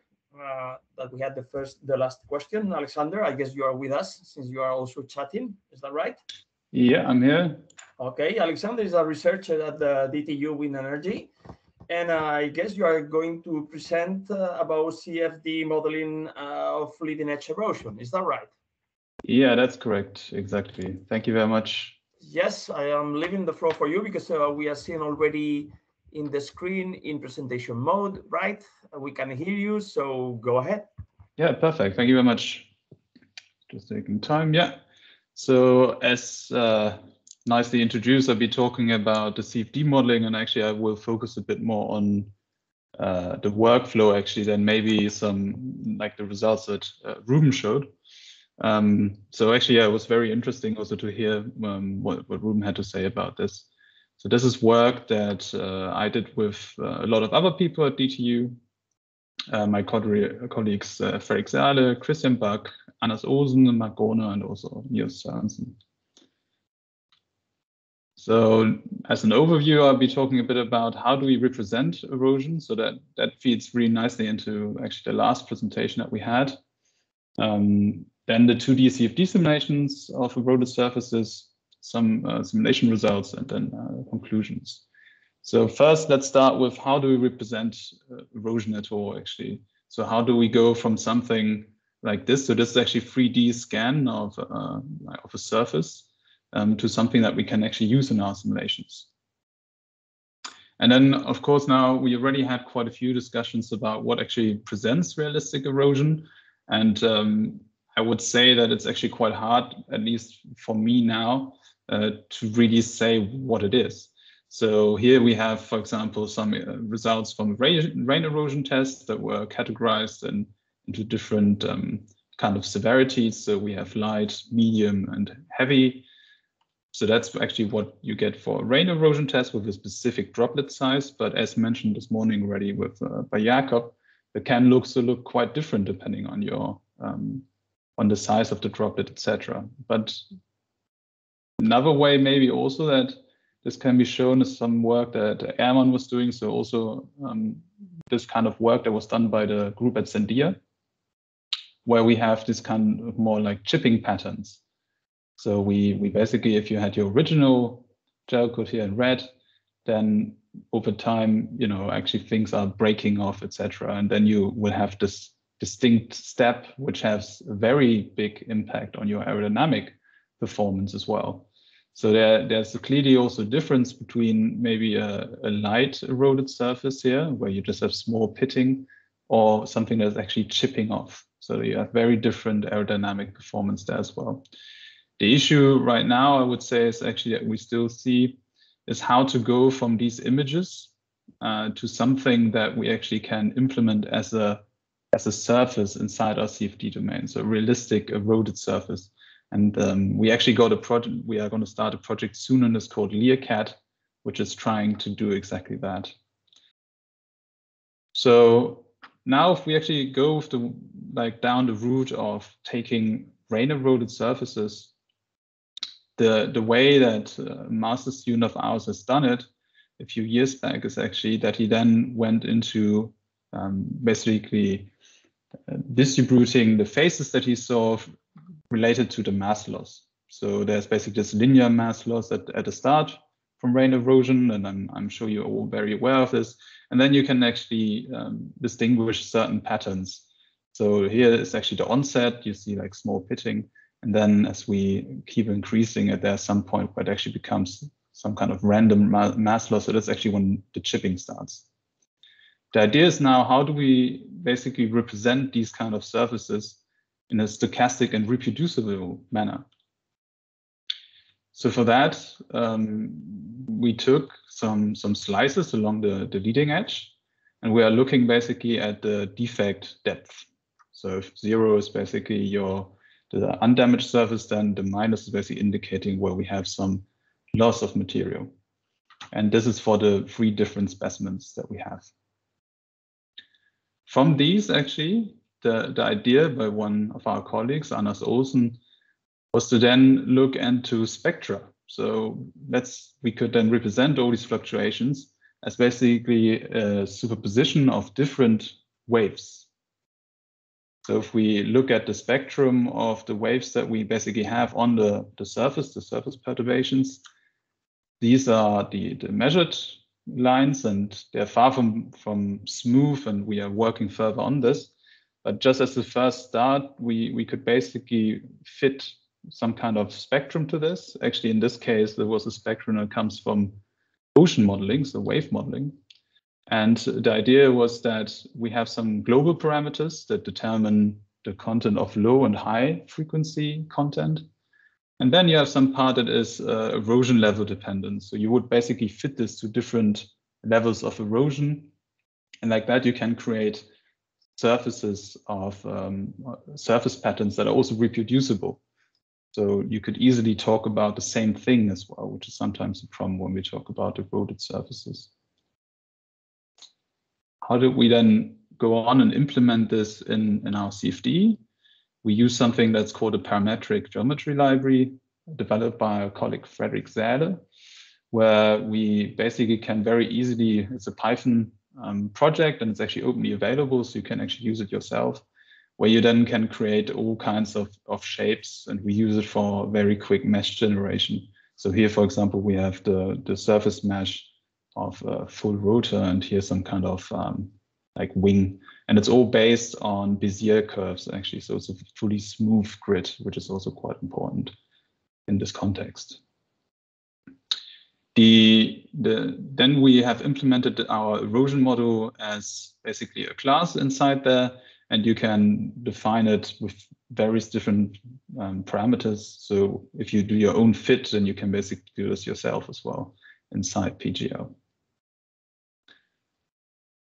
How does a surface like that actually look like? So if we use certain inputs and we now look at some kind of slab that you would then wrap around your leading edge, this is actually what you would get. So the superposition is happening in both directions. You would see some kind of flat areas here. This is basically where we don't have any eroded surface. And then away from it, you have all these little dips, etc., to kind of model this rain eroded surface. Now take a slice along here. I mean, there's of course then the dependence when we then go to 2D CFD, that we are not putting this, we are only modeling one slice at a time.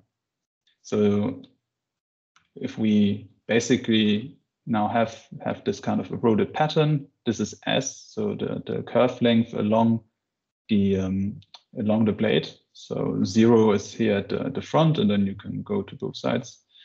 Then here we are kind of showing the pattern of erosion in dark blue, showing like very deep eroded points. And then if you take different levels and actually also different seeds, so this is actually random number seeds, because you use these random numbers also to introduce some kind of stochastic result in here. Then if we look at different slices, you also have different patterns. And these patterns, we don't know yet for what they actually will do and what will cause the most severe aerodynamic loss, basically. So that's also why we then simulated different slices, but then also different random seeds, because this will vary the surface. And here, what you see for the level 4, so our highest kind of erosion level that we tested, there you actually have the step that I was talking about earlier. So this is the kind of chipping case towards the suction side. Yeah, the 2D CFD. So how did we actually do the CFD? Everything was done with an in-house tool called PyE2D Polar. PyE2D Polar is based on Ellipsis 2D, our in-house CFD solver that you can actually use for a lot of purposes, also for wake modeling, complex terrain, etc. But here we're actually using it for computing the airfoil performance. And PyEllipsis basically gives us the possibility to interact through a Python script with all of this. So inside something that we called PyE2D Polar, we can do the pre-processing, grid generation, etc. So like that, we can really quickly generate loads of different polars for different airfoils profiles as well. This is how the script then actually looks like, and this will execute your CFD and also do all the post-processing. The computational grid is very similar to what we've already seen today. So you basically have an O-grid. In the center, you have the airfoil, and we are using a structured mesh. The Y plus is 0.01 for all our cases. And this is actually how the erosion grid of a level 4 looks like. So there's a lot of stuff going on, basically on how to grow the mesh away from these little hills, and you have all these protrusions. And depending on how big actually some of these little mounts are that you can see, you will also see a change in the aerodynamic performance of the specific slice. So now we come to some of the simulation results here. So first, let's look at what happens if we use different slices. So again, this is what I was saying beforehand. We have a 3D surface, of course, but we are only right now taking the approach of modeling 2D. So we are basically making cuts through here. And then we have done a lot of different simulations. Here you can see we did the simulations for the NACA 63418, as we also have some measurement data for that. And here I'm just showing, just to give you an idea, basically for one seed and 5 different slices. And we always use the turbine boundary layer for the same reasons as Ruben already mentioned beforehand. So if we now look at the change of lift over drag compared to level 0, we can see that we have a nice staggering actually in the loss. So this is Reynolds number of 5 million, sorry, and this is one for 15 million. You can see that there's for sure changed the magnitude, but overall actually the shape is very similar. The levels are quite nicely separated from each other. So really showing that our selection of levels is giving also kind of a staggered loss in CL or CD. And there's also this kind of variation that you can see depending on what slice you take. And then we can now do basically for, we did for 150 slices and 3 different seats. If we then plot this basically as PDFs, so for each, we have these different levels that I was talking before about. Here on the x-axis, you have the loss in performance. And then actually these lines and dashes, etc., they are actually the statistics. So there's the mean and standard deviation, and dashes, we have actually the interquartile range.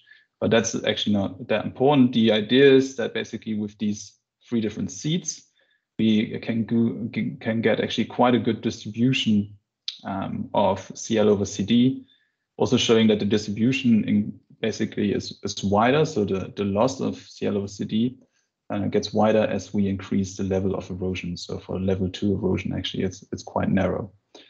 Here, actually, in the background, you also have the shape of each different seat that we then combined here. But that is as an idea. And of course, again, the mean is nicely staggered, actually, and there's no overlap between the different levels, showing that the selection is actually quite promising as well that we made. This is now for a single angle of attack, of course. It's the same for other angles of attack, but we're focusing on this range because that's the one where you are the blade is probably performing at. So the optimal angle of attack. The resolved, so this was actually what I was talking about was the resolved roughness results, but we also did it for using a similar model to what Ruben presented beforehand, only that we actually used the Knop rough wall model, which is very similar to the Opois roughness model, actually. And I'm not going to go into detail here because it was already very well explained beforehand. But basically, the question was, if we are resolving this roughness, then is there still some part that we are not resolving? Should we still be using a roughness model on top of it for the very small scale roughness? And we actually decided to use the Knop model, but with a very low, basically roughness height here. Alexander, and yeah, yeah, thank you very much. And that basically brings me to the results. So on the left, we have the results for the thin airfoil. On the right, we have the results for the thick airfoil. Unfortunately, I can't show exactly which airfoils these are for confidentiality reasons. But overall, the big message here is really, so this is level 1, sorry, this is level 4 erosion. At 5 million, this is the same, but then for the thick. And we can again see clear differences in losses, quite severe, actually -40 as we go to level 4, and this the same for the thick airfoils. There are some differences close to STOW, but in 2D CFD, I wouldn't trust that anyhow. But the interesting part really is that the behavior of the different airfoils, we tested 5 different thin airfoils, they were around 18 to 20%, and 4 different airfoils at 30%. And the performance loss is actually very similar between the different types of airfoils, which is quite promising to come to a generalized solution. And here's the overview, thin versus thick airfoils. So basically, what is the absolute CL over CD at high erosion? And we can see that depending on how you design your airfoil, there are actually certain types that still outperform the others just because the starting CL over CD was already higher. Conclusions. So we have this layer surface model from ocean wave modeling, and we will present it at the next talk. We have developed a fast and robust polar generation mechanism actually that allows us to quickly evaluate these kind of performance curves. And we have similar performance laws for different airfoils. In the future, we do different airfoil polars actually, so even more airfoil surfaces to test. Then the idea is to create some Hawk2 format and actually put it into Hawk2, so Aeroelastic solver. And the last big question here is how to incorporate transition in the future. Thank you very much for your attention, and I'm happy to have any questions. There may be any. Thank you, Alexander. I think it's a very interesting study in the roughness. Yeah, I guess we have some questions. First, let's go to the chat. And Ruben, he has a question. It's really interesting, Alexander.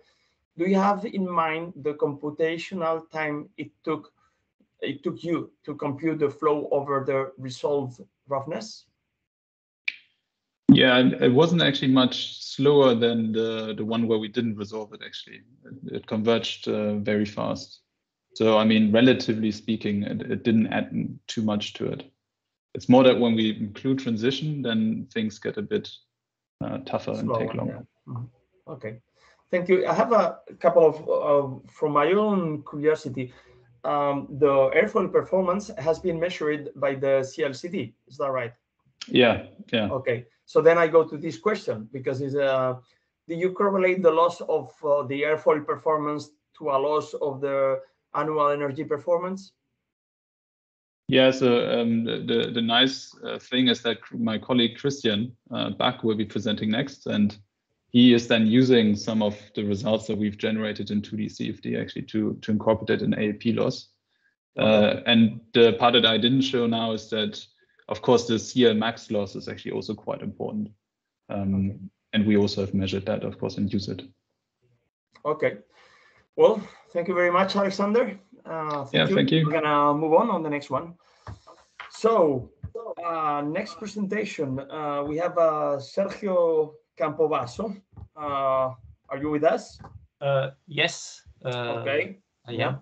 So he's an associate professor, a senior lecturer at the Lancaster University in the engineering department. And today you're going to be is there already the presentation, machine learning enabled predictor of the wind turbine energy yield losses due to the general blade leading edge erosion. So the floor is yours, Sergio. Go ahead. Thank you very much. And yes, I mean, I have been lucky because there have been so many interesting presentations that have been laid the ground for the few things I would like to say today. Okay, so this is a trivial example, and this is also being covered particularly by the presentation of Harald and Charlotte before. It's about cost. So leading edge erosion is a significant cost, and it's going to grow. This example refers to wind farm size of the similar to that we have in England at the Hornsea wind farm, which has a couple of gigawatt installed power capacity. So assuming a 0.5% annual energy production loss, we are talking about losing 1 million per year, and 2% means losing about 4 million pound per year. So these are very simple estimates that go into the very nice cost analysis that my colleagues are developing. So the work that we are doing aims at reducing the uncertainty in the prediction of the annual energy loss, which is very important for all this cost analysis, for predictive maintenance, for erosion-safe mode operation, etc. So the aim is to use simulation, and particularly CFD, introduce that in the industrial practice, but reducing to the minimum the computational burden. And to do that, we are using machine learning.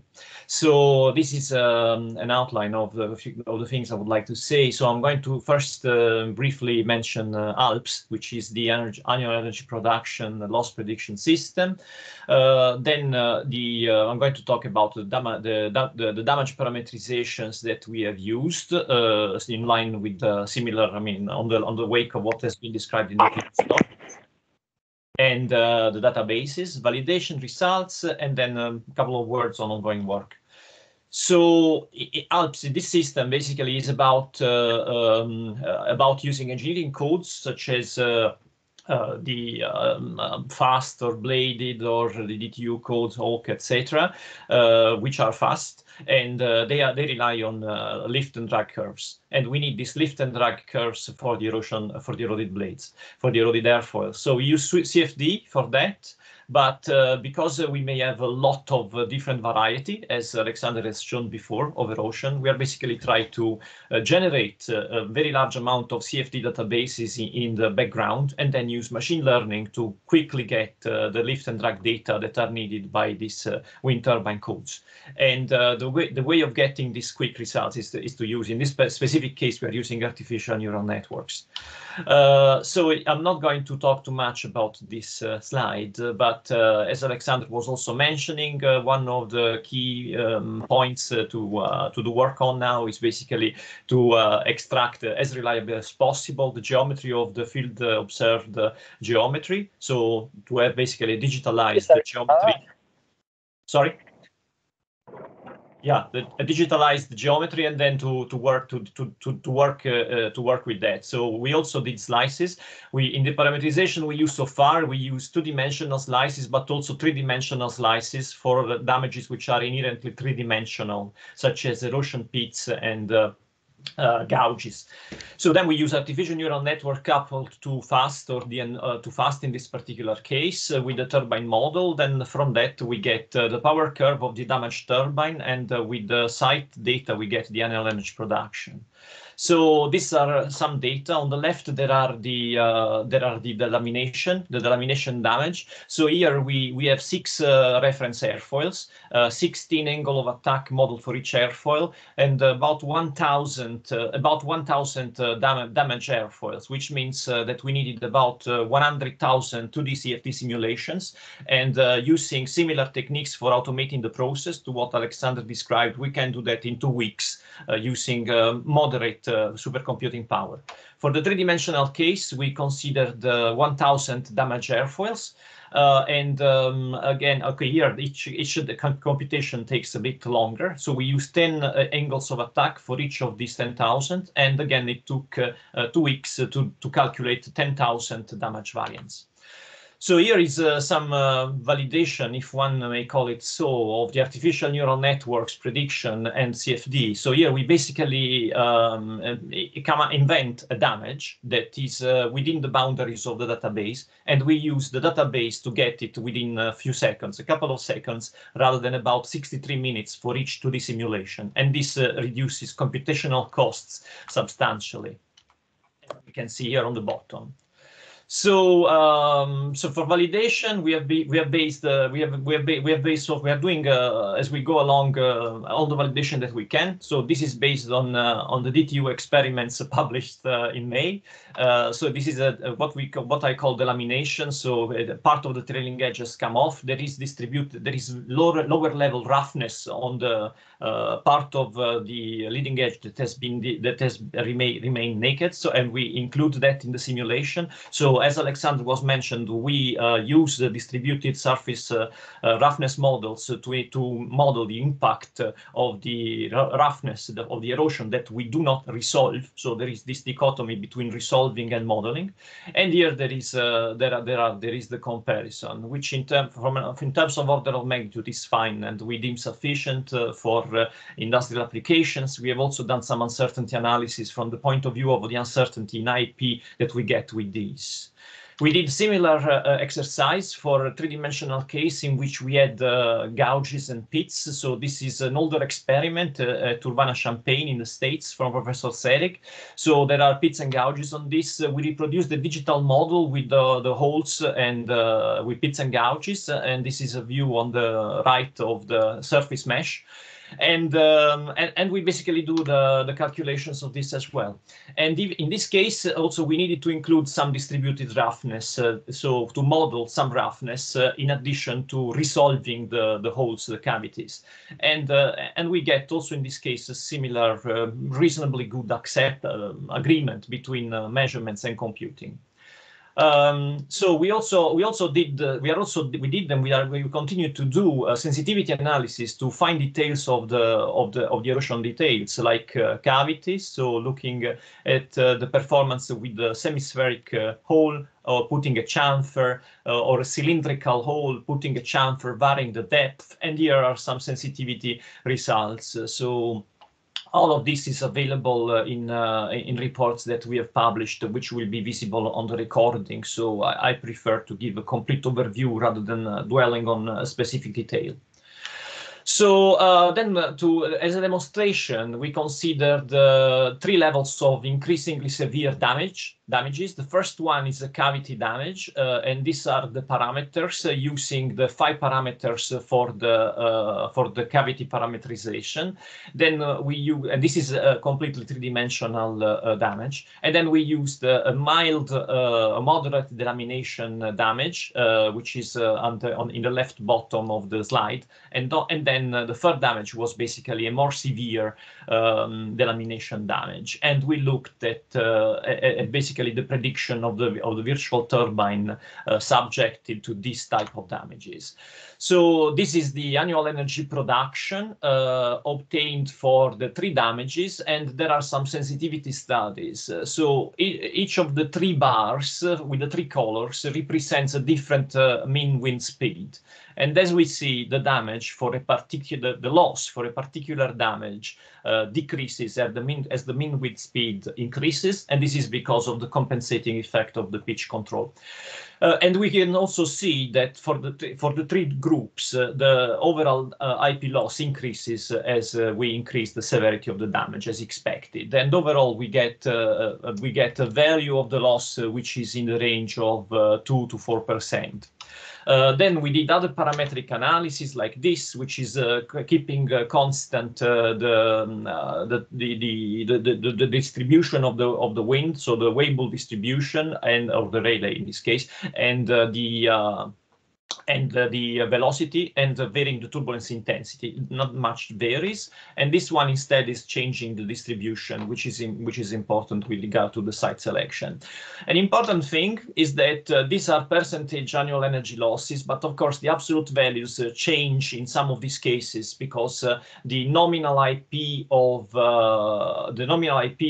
will change with the mean wind speed at the site, and we reported here on the bottom the values of the nominal IPs for all cases, because because basically one gets a different picture in terms of absolute loss depending on what one decides to plot. Okay, so this basically leads to my summary and conclusion. So, we are developing, and we have partly demonstrated already, this use of machine learning to make all of these nice technologies that my previous colleagues in their presentations have shown, and we are also continuing to develop. So it is important, really, this is well established now, to basically differentiate the geometry of the erosion damage, because it needs for more advanced stages really the most precise possible definition of the erosion geometry, because even small changes in the geometry may have a significant impact on the annual energy loss. It is definitely important in our experience to resolve the larger scales, but to somehow to include also the effect of the smaller scales by using distributed surface models. And industrial data are definitely gold, because they are fundamental they are the fuel for all this research, and this is really an excellent resource. So finally, in terms of ongoing research, so we are also working with the real data. So this is also a fraction of a laser scan of an offshore turbine in Northern Europe, and we are also working on analyzing the impact of different geometry shapes. So these are just two sections of the laser scans, and I mean, some initial results on this will also be presented at Torque. So basically this concludes my hopefully not too rush presentation, and thank you all for this very nice event, including thanks to the organizers. Well, thanks to you, Sergio. It was very interesting, your presentation. And yes, we do have questions. We have a couple of questions in the chat. Beatriz Méndez, my colleague, she's saying, "Hi, Sergio. Thanks for the presentation. Did you make sensitivity analysis to the location of the erosion defects?" It's a double question. This is the first one. And then she says, "Do you have any conclusion about which is the worst location to have erosion?" Yes, we did some sensitivity. We did some sensitivity analysis, and I mean, I suspect we didn't write much on this, but just because there was no space. But we did them. So in the case of the leading edge, of the leading edge delamination, so which is a two-dimensional damage, we basically found that the curvilinear extension has a significant effect up to a certain point. After a certain point, the value of which precise value I don't remember in this moment, but I can dig it out, something in the order of 4 or 5%. Increasing beyond that point was not changing the aerodynamic performance very much. And we also did similar sensitivity analysis for the cavities, but I think it's better that I don't say anything, because I'm not sure of my recollections in this moment. Okay, always staying safe. Yes. We have more questions here from Jens. It says, "Thanks for the presentation. Maybe you mentioned it,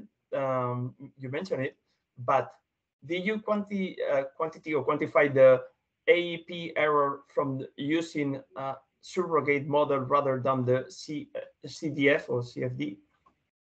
Yes, we did, and it is negligible. And I think we also may put a note on this in the energy conversion and management article. And the reason why this is the case is that at least for these damages that we have considered so far, the agreement, the artificial neural networks, the meta models, are very good at predicting the CFD results. Okay. And so once that is done, the IP uncertainty follows. But of course, there are other sources of uncertainty. Yeah. And we have one last question from Alexander. Thank you, Sergio. Regarding your 3D cavity simulations, in your opinion, how good can runs capture the flow around such a small scale features? Do we need DNS to study this accurately? That's a very good question. That's a very good question. I think it depends on the complexity of the cavity that one is looking at. For smooth, for at least geometrically in the resolved representation, for geometrically resolved cavities, I think that a good quality mesh and which is also grid independent may be acceptable, may be a reasonable solution, but it's an opinion. I mean, the final answer would come by having detailed experimental data available for single cavities, really. Okay, understood. Well, Sergio, thank you very much. Very interesting. We move on. I know that it's noon, very challenging time now for the northern colleagues that usually you have lunch, but since the presentations are very interesting, I guess we're gonna stay here tight with the next presenter, that is Christian Bach. Christian, I guess you are with us, is that right? Yes, I'm here. Okay. Christian is professor in DTU for the wind energy department. I believe you also manages the Pau-La-Cour wind tunnel, and yes, you are an airfoil and a rotor design expert. So with this quick presentation, the floor is yours. Yeah, thank you very much for the presentation. I will share my screen with this. Yeah. Can you see this? Yeah, we can, yes. Great. And then I'll just yeah, the presentation mode, like this, yeah. So I will go and present. Some of you have maybe seen this before at the erosion workshop, but I will present this because this is a very important forum to present this. And this is actually some work I've done with Alexander that presented just before, and also my colleagues Anders Olsen and Niels Sørensen. And this was a project that we had together with Wind Power Lab and Road Robotics until some months ago. Yeah, and this project was called the EERA project. And this, you can say, modeling and validation of airfoil performance with leading edge roughness was kind of the core of this project.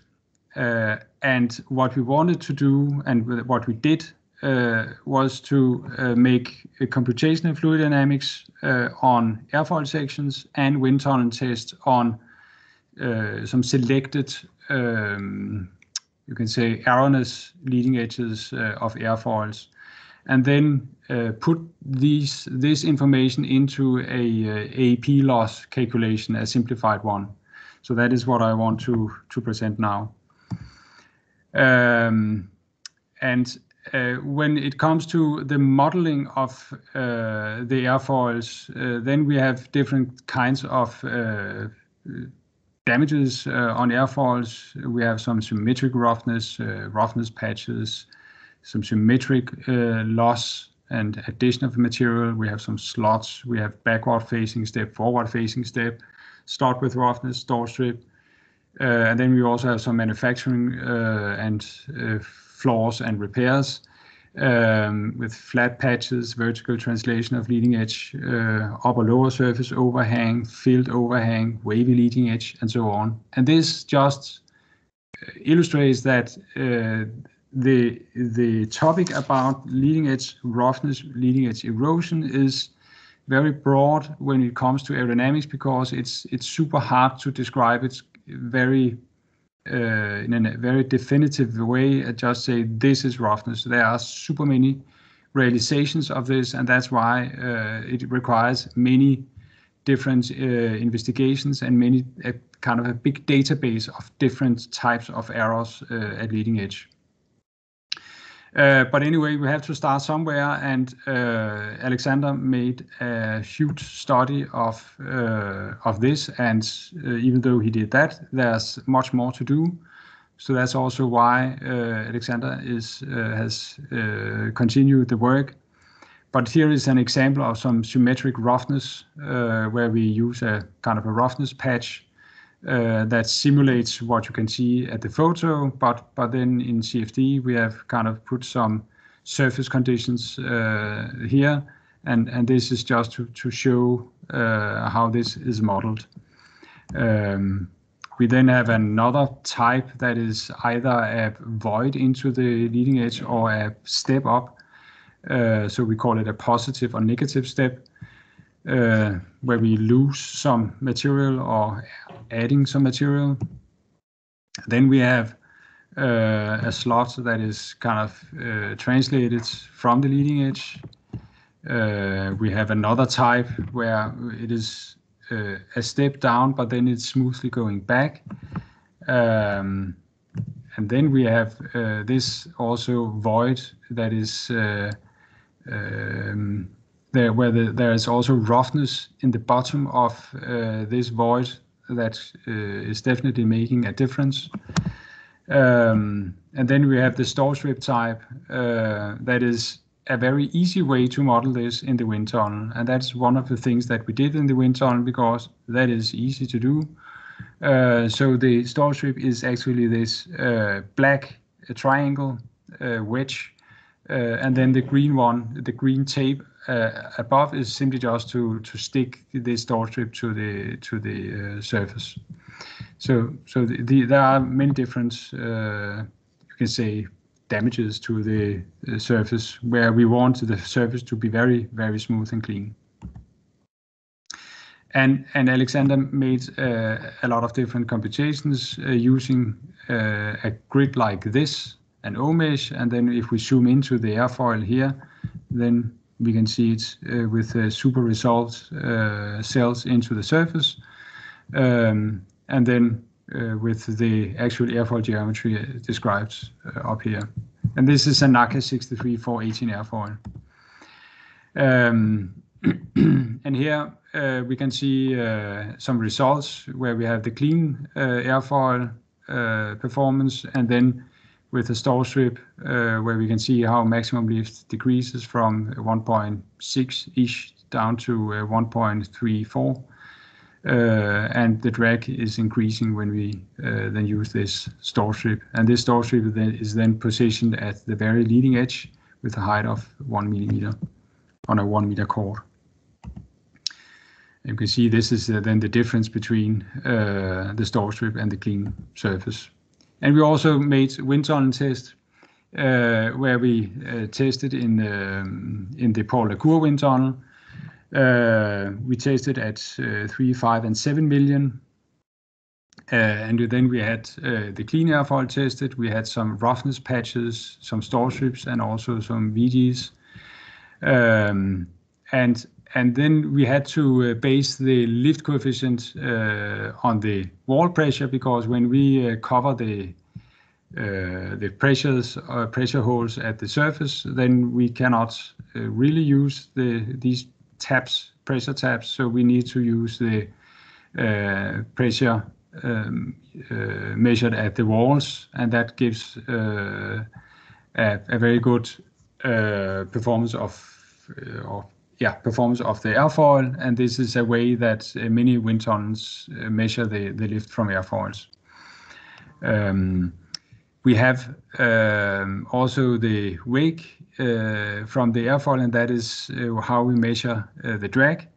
So this is then CD is then measured based on this wake, the wake measurements, and we correct all the data for the tunnel walls. These are some photos from the configuration. So we have a stall strip here. We have a fine mesh at the leading edge that kind of remind of an eroded leading edge. We have a rougher mesh like this. So this is different ways to simulate roughness, because it's not really roughness, but we try to simulate it. The thing is that we should kind of make 100 different airfoils with 100 different realizations of erosion. So we have to kind of stick the erosion patterns to the surface to be able to test many different different configurations. And then we have to assume that it is almost the same to stitch the or attach the erosion to the surface instead of kind of making a groove into the surface. We have tried this before in another project. I had a PhD until 2 years ago that tried this, and that is very challenging to make an exchangeable leading edge to an airfoil, because there are some exchange of pressure from suction to pressure side or pressure to suction side. So this is very difficult. And here you can see some results from the measurements. So we have the clean is the black one. So this is lift as a function of angle of attack.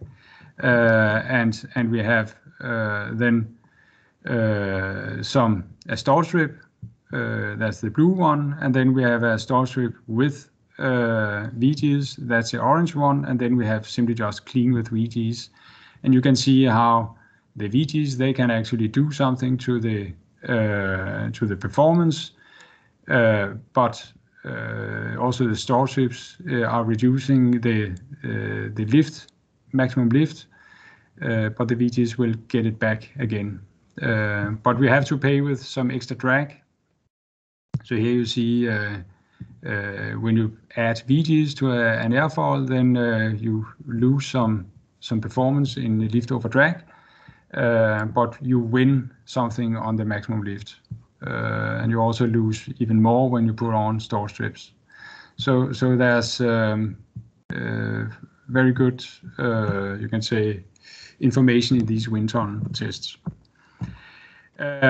Okay, so but we then compared the lift over drag between CFD and the wind tunnel, and the red one is the wind tunnel, and the blue ones are CFD, either with free transition or turbulent flow. And you can see that it's actually CFD and wind tunnel compares fairly well, and you can see how lift over drag drops with, in general, between 20% and 40, maybe up to 50%. So this is this overview that we want to give or find how much is lift over drag decreasing, because lift over drag is, together with maximum lift, the two very important parameters that we have to keep track on to find out how a rotor will perform if it is eroded. So these data, they are important to get in a rather simplified form if we want to make a fast categorization and accessing and evaluating the rotor performance if it has been if the rotor has been eroded. And that also brings me to a simple AP model where the wind turbine owners in general do not have access to information about the blade geometry or the wind turbine control. So they have no polars and they have no blade plan form that we need to make blade element momentum calculations. So therefore, it would be very valuable with a simplistic model where we can simply just punch in a few values, so we can find out what is actually the performance of this rotor. And we can then relate the power coefficient with and without viscous losses on the blade element momentum model or theory, and then you can obtain a rather simple expression for the power loss. And this I will actually present at the talk conference and make a paper on this model. So I won't go much further into this, but it is kind of taking the BIM equations and then strip it for a few parameters, and then by doing some assumptions, then get a analytical expression that can where we assume a few things, and then we can actually find out what is actually the performance of a rotor, and especially what is the losses coming when it comes to a rotor, because we should not design a rotor using such a simplistic model, but we can get a fairly good idea of what is actually the annual energy production losses from a rotor if we assume a few things. And here you can see I made just to validate this model, I made a very simple blade. So this is assuming that we have one airfoil and one design lift. So we have a chord distribution like this, and then a twist distribution like this to the right. We are assuming that it is only this NACA 63418 airfoil with a design lift coefficient of 1.13, a TSR design of 8. And then we have a local thrust coefficient like this with this simplistic model. So the red one is the BEM model and the simplistic one is the blue one, and it compares fairly well, but that's because only fairly well because I made my own simplistic tip correction model. And here you can see this is the local power coefficient, and here we actually have assumed something about how the power performs on the inner part. So we are doing something to the inner part of the rotor, but that's on the common rotors not super important because we are not producing much power anyway on the inner part of a blade. So here we assume something about the tangential induction. Christian, a couple of minutes. Yeah. So I made this also a further test on the V52 turbine, but that's kind of a simplistic. That's only, you can say, the specific power where we have used this. So I've just punched this in, the V52 data, and then I got this. We have the simple clean case, that's the red solid lines, and then we have the BIM computations here with the dotted lines. So this is when we use a simple model, we have the power curve made with the dotted line, and if you use a simple model, it is the solid lines. So that's how it compares. And here is then the losses, the power losses as a function of wind speed, and then the BIM computations are the blue ones, and the red one is the simple model, so it also compares okay. And if we then compare the BIM computations to the simple model, we have some losses if we assume different wind climates with 6, 8, and 10 meters per second. Then we can take this if 50% loss in lift over drag, we can see that we have 3.6% and 4% with the simple model. With the BEM model, it is in a wind climate of 8 meters per second, it is 2.7%, whereas it's 2.9 with the simple model. So there are some, it's within magnitude correct. To conclude, we need to the aerodynamic performance with leading edge roughness has been computed for many configurations, and we made this simple AP model that is doing the loss prediction within 10%. And as a final thing, I just want to show that this model is then put into this simple Excel where we need to put in rated power, the rotor radius, and then the maximum tip speed, and that's almost it. Then you need to put in the variable distribution, and then for each blade you can put in, say, a category C or a category D at the radius of 88% of the blade. Here we have 100%, and here we have 88% of this blade. And then you can see this gives a loss of 0.1%. So this is, you can say, this study is just to try to start a discussion of what is needed for blade or wind turbine owners to find out when to repair. So this is meant as a tool to decide when to repair. And then, of course, we need to validate this tool and find out how precise is this. So, but that's my presentation. Well, Christian, thank you very much. And yeah, from my opinion and my point of view, I think that the orientation that you are giving to your research in trying to obtain a tool for the industry that they can really use it easily for a very effective results, which means how much are you losing with the erosion of your blades. I think from my point of view is something needed, because at the end of the research we need something for the industry, because if not, makes no sense to research for nobody. So from that point of view, I think it's very, very interesting how you are orienting your research. Yes. Yeah. There's another question, since we are very tight on time. There's a question from Beatriz that you can see on the chat, and maybe you can answer because it's related to one of the, I think, graphs or some of the data that you show. There is a big drop on the CL when having stop trip and VGs. I just have to access this somehow. Where is it up there? The chat you have there. Okay. So what, yeah. So what is the explanation of that sudden drop in CL when having storage and VGs? Yeah. Okay. So when you add VGs to an airfoil, it increases the lift until you can say the separation point is actually just in front of the VGs, and then it drops off. Because then the separation will happen just in front of or upstream of the VGs, and then there will be a sudden drop in lift. So that's you can say the fast explanation to that. Okay. Yeah.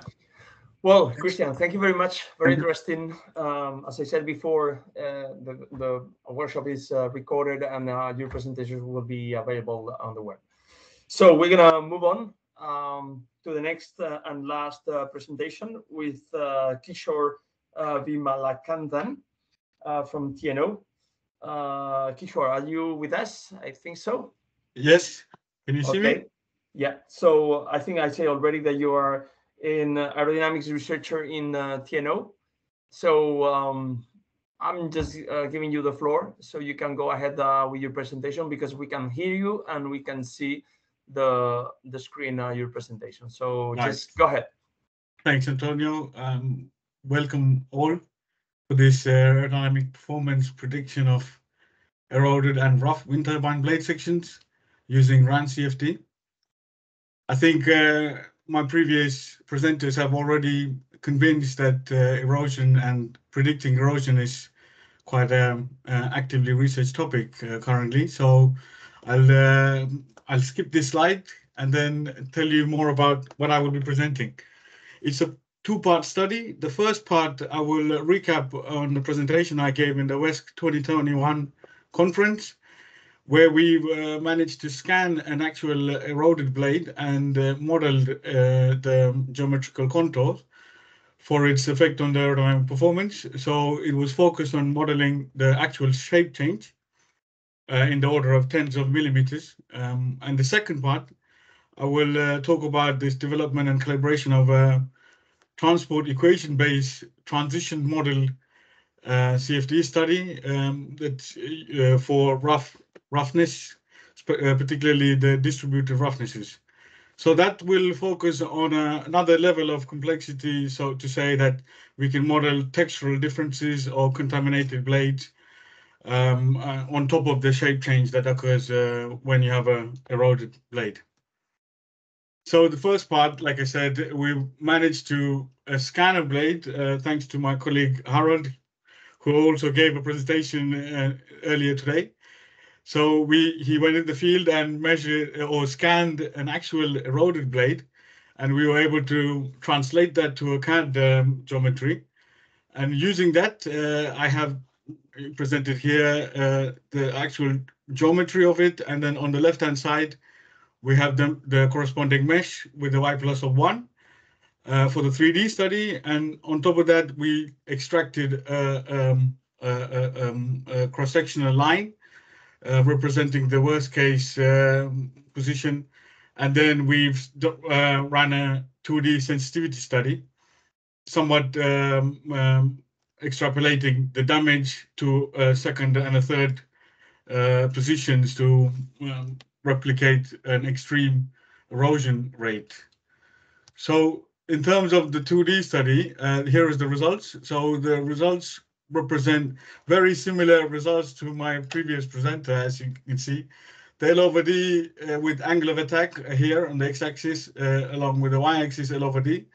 When we have a forced transition, when we assume a fully turbulent boundary layer, we see that these eroded patterns doesn't seem to have a lot of impact. So in effect, it somewhat desensitizes the geometry for impact on L over D. But if we model transitional flow, then we get this drastic drop in L over D, where we see up to 50% reduction in L over D when the material is lost up to 1% of the chord at the leading edge. So that's quite a dramatic change when we assume a free transitioning boundary layer on a just simply a change in shape at the leading edge. So here are the results to say we saw the same results with the fully resolved 3D simulation, and what the outcome here is that I have a table here, two tables, that shows that if we assume different extent of the NREL 5 megawatt blade, and if we assume a different degree of erosion, we can see that the blade can see at least AEP loss of at least 0.9%, what we see from the NREL 5 megawatt rotor. And what is more interesting is that if the blade somehow triggers transition earlier on to have a fully turbulent boundary layer, then you won't see much of a difference going forward from that point. So in summary, from this study, we saw that under fully turbulent conditions, such as tripping the boundary layer, it really desensitized the eroded leading edge. So the results, the influential effect on the aero performance seem to be negligible, within 0.1% or something like that. But under transitional flow conditions, just the shape change alone, without considering any roughness, we saw up to reduction of 50% in the aerodynamic efficiency, which is quite consistent with my previous speaker, I thought. But if we assume that a naturally transition boundary layer happens when the blade is clean, and then somewhat the erosion is triggering transition and having a fully turbulent boundary layer from when it touches the blade, then we can get up to 1.24% reduction in AEP. If we assume 30% of the blade from the tip is eroded. So the second part is to basically add to this that because transition modeling is quite important for modeling erosion here. So, but with roughness, it's somewhat new for the CFD tool. So we had to look into how we can incorporate roughness with existing transition model for RANS tools. So as you know, the boundary layer transition process is extremely complicated one, and it's been studied for, extensively for almost a century now. And in the current stage, the Lang-Tree-Mentors correlation-based SST-LM, we call it, has shown quite promising results in terms of predicting transition in the moderate Reynolds numbers.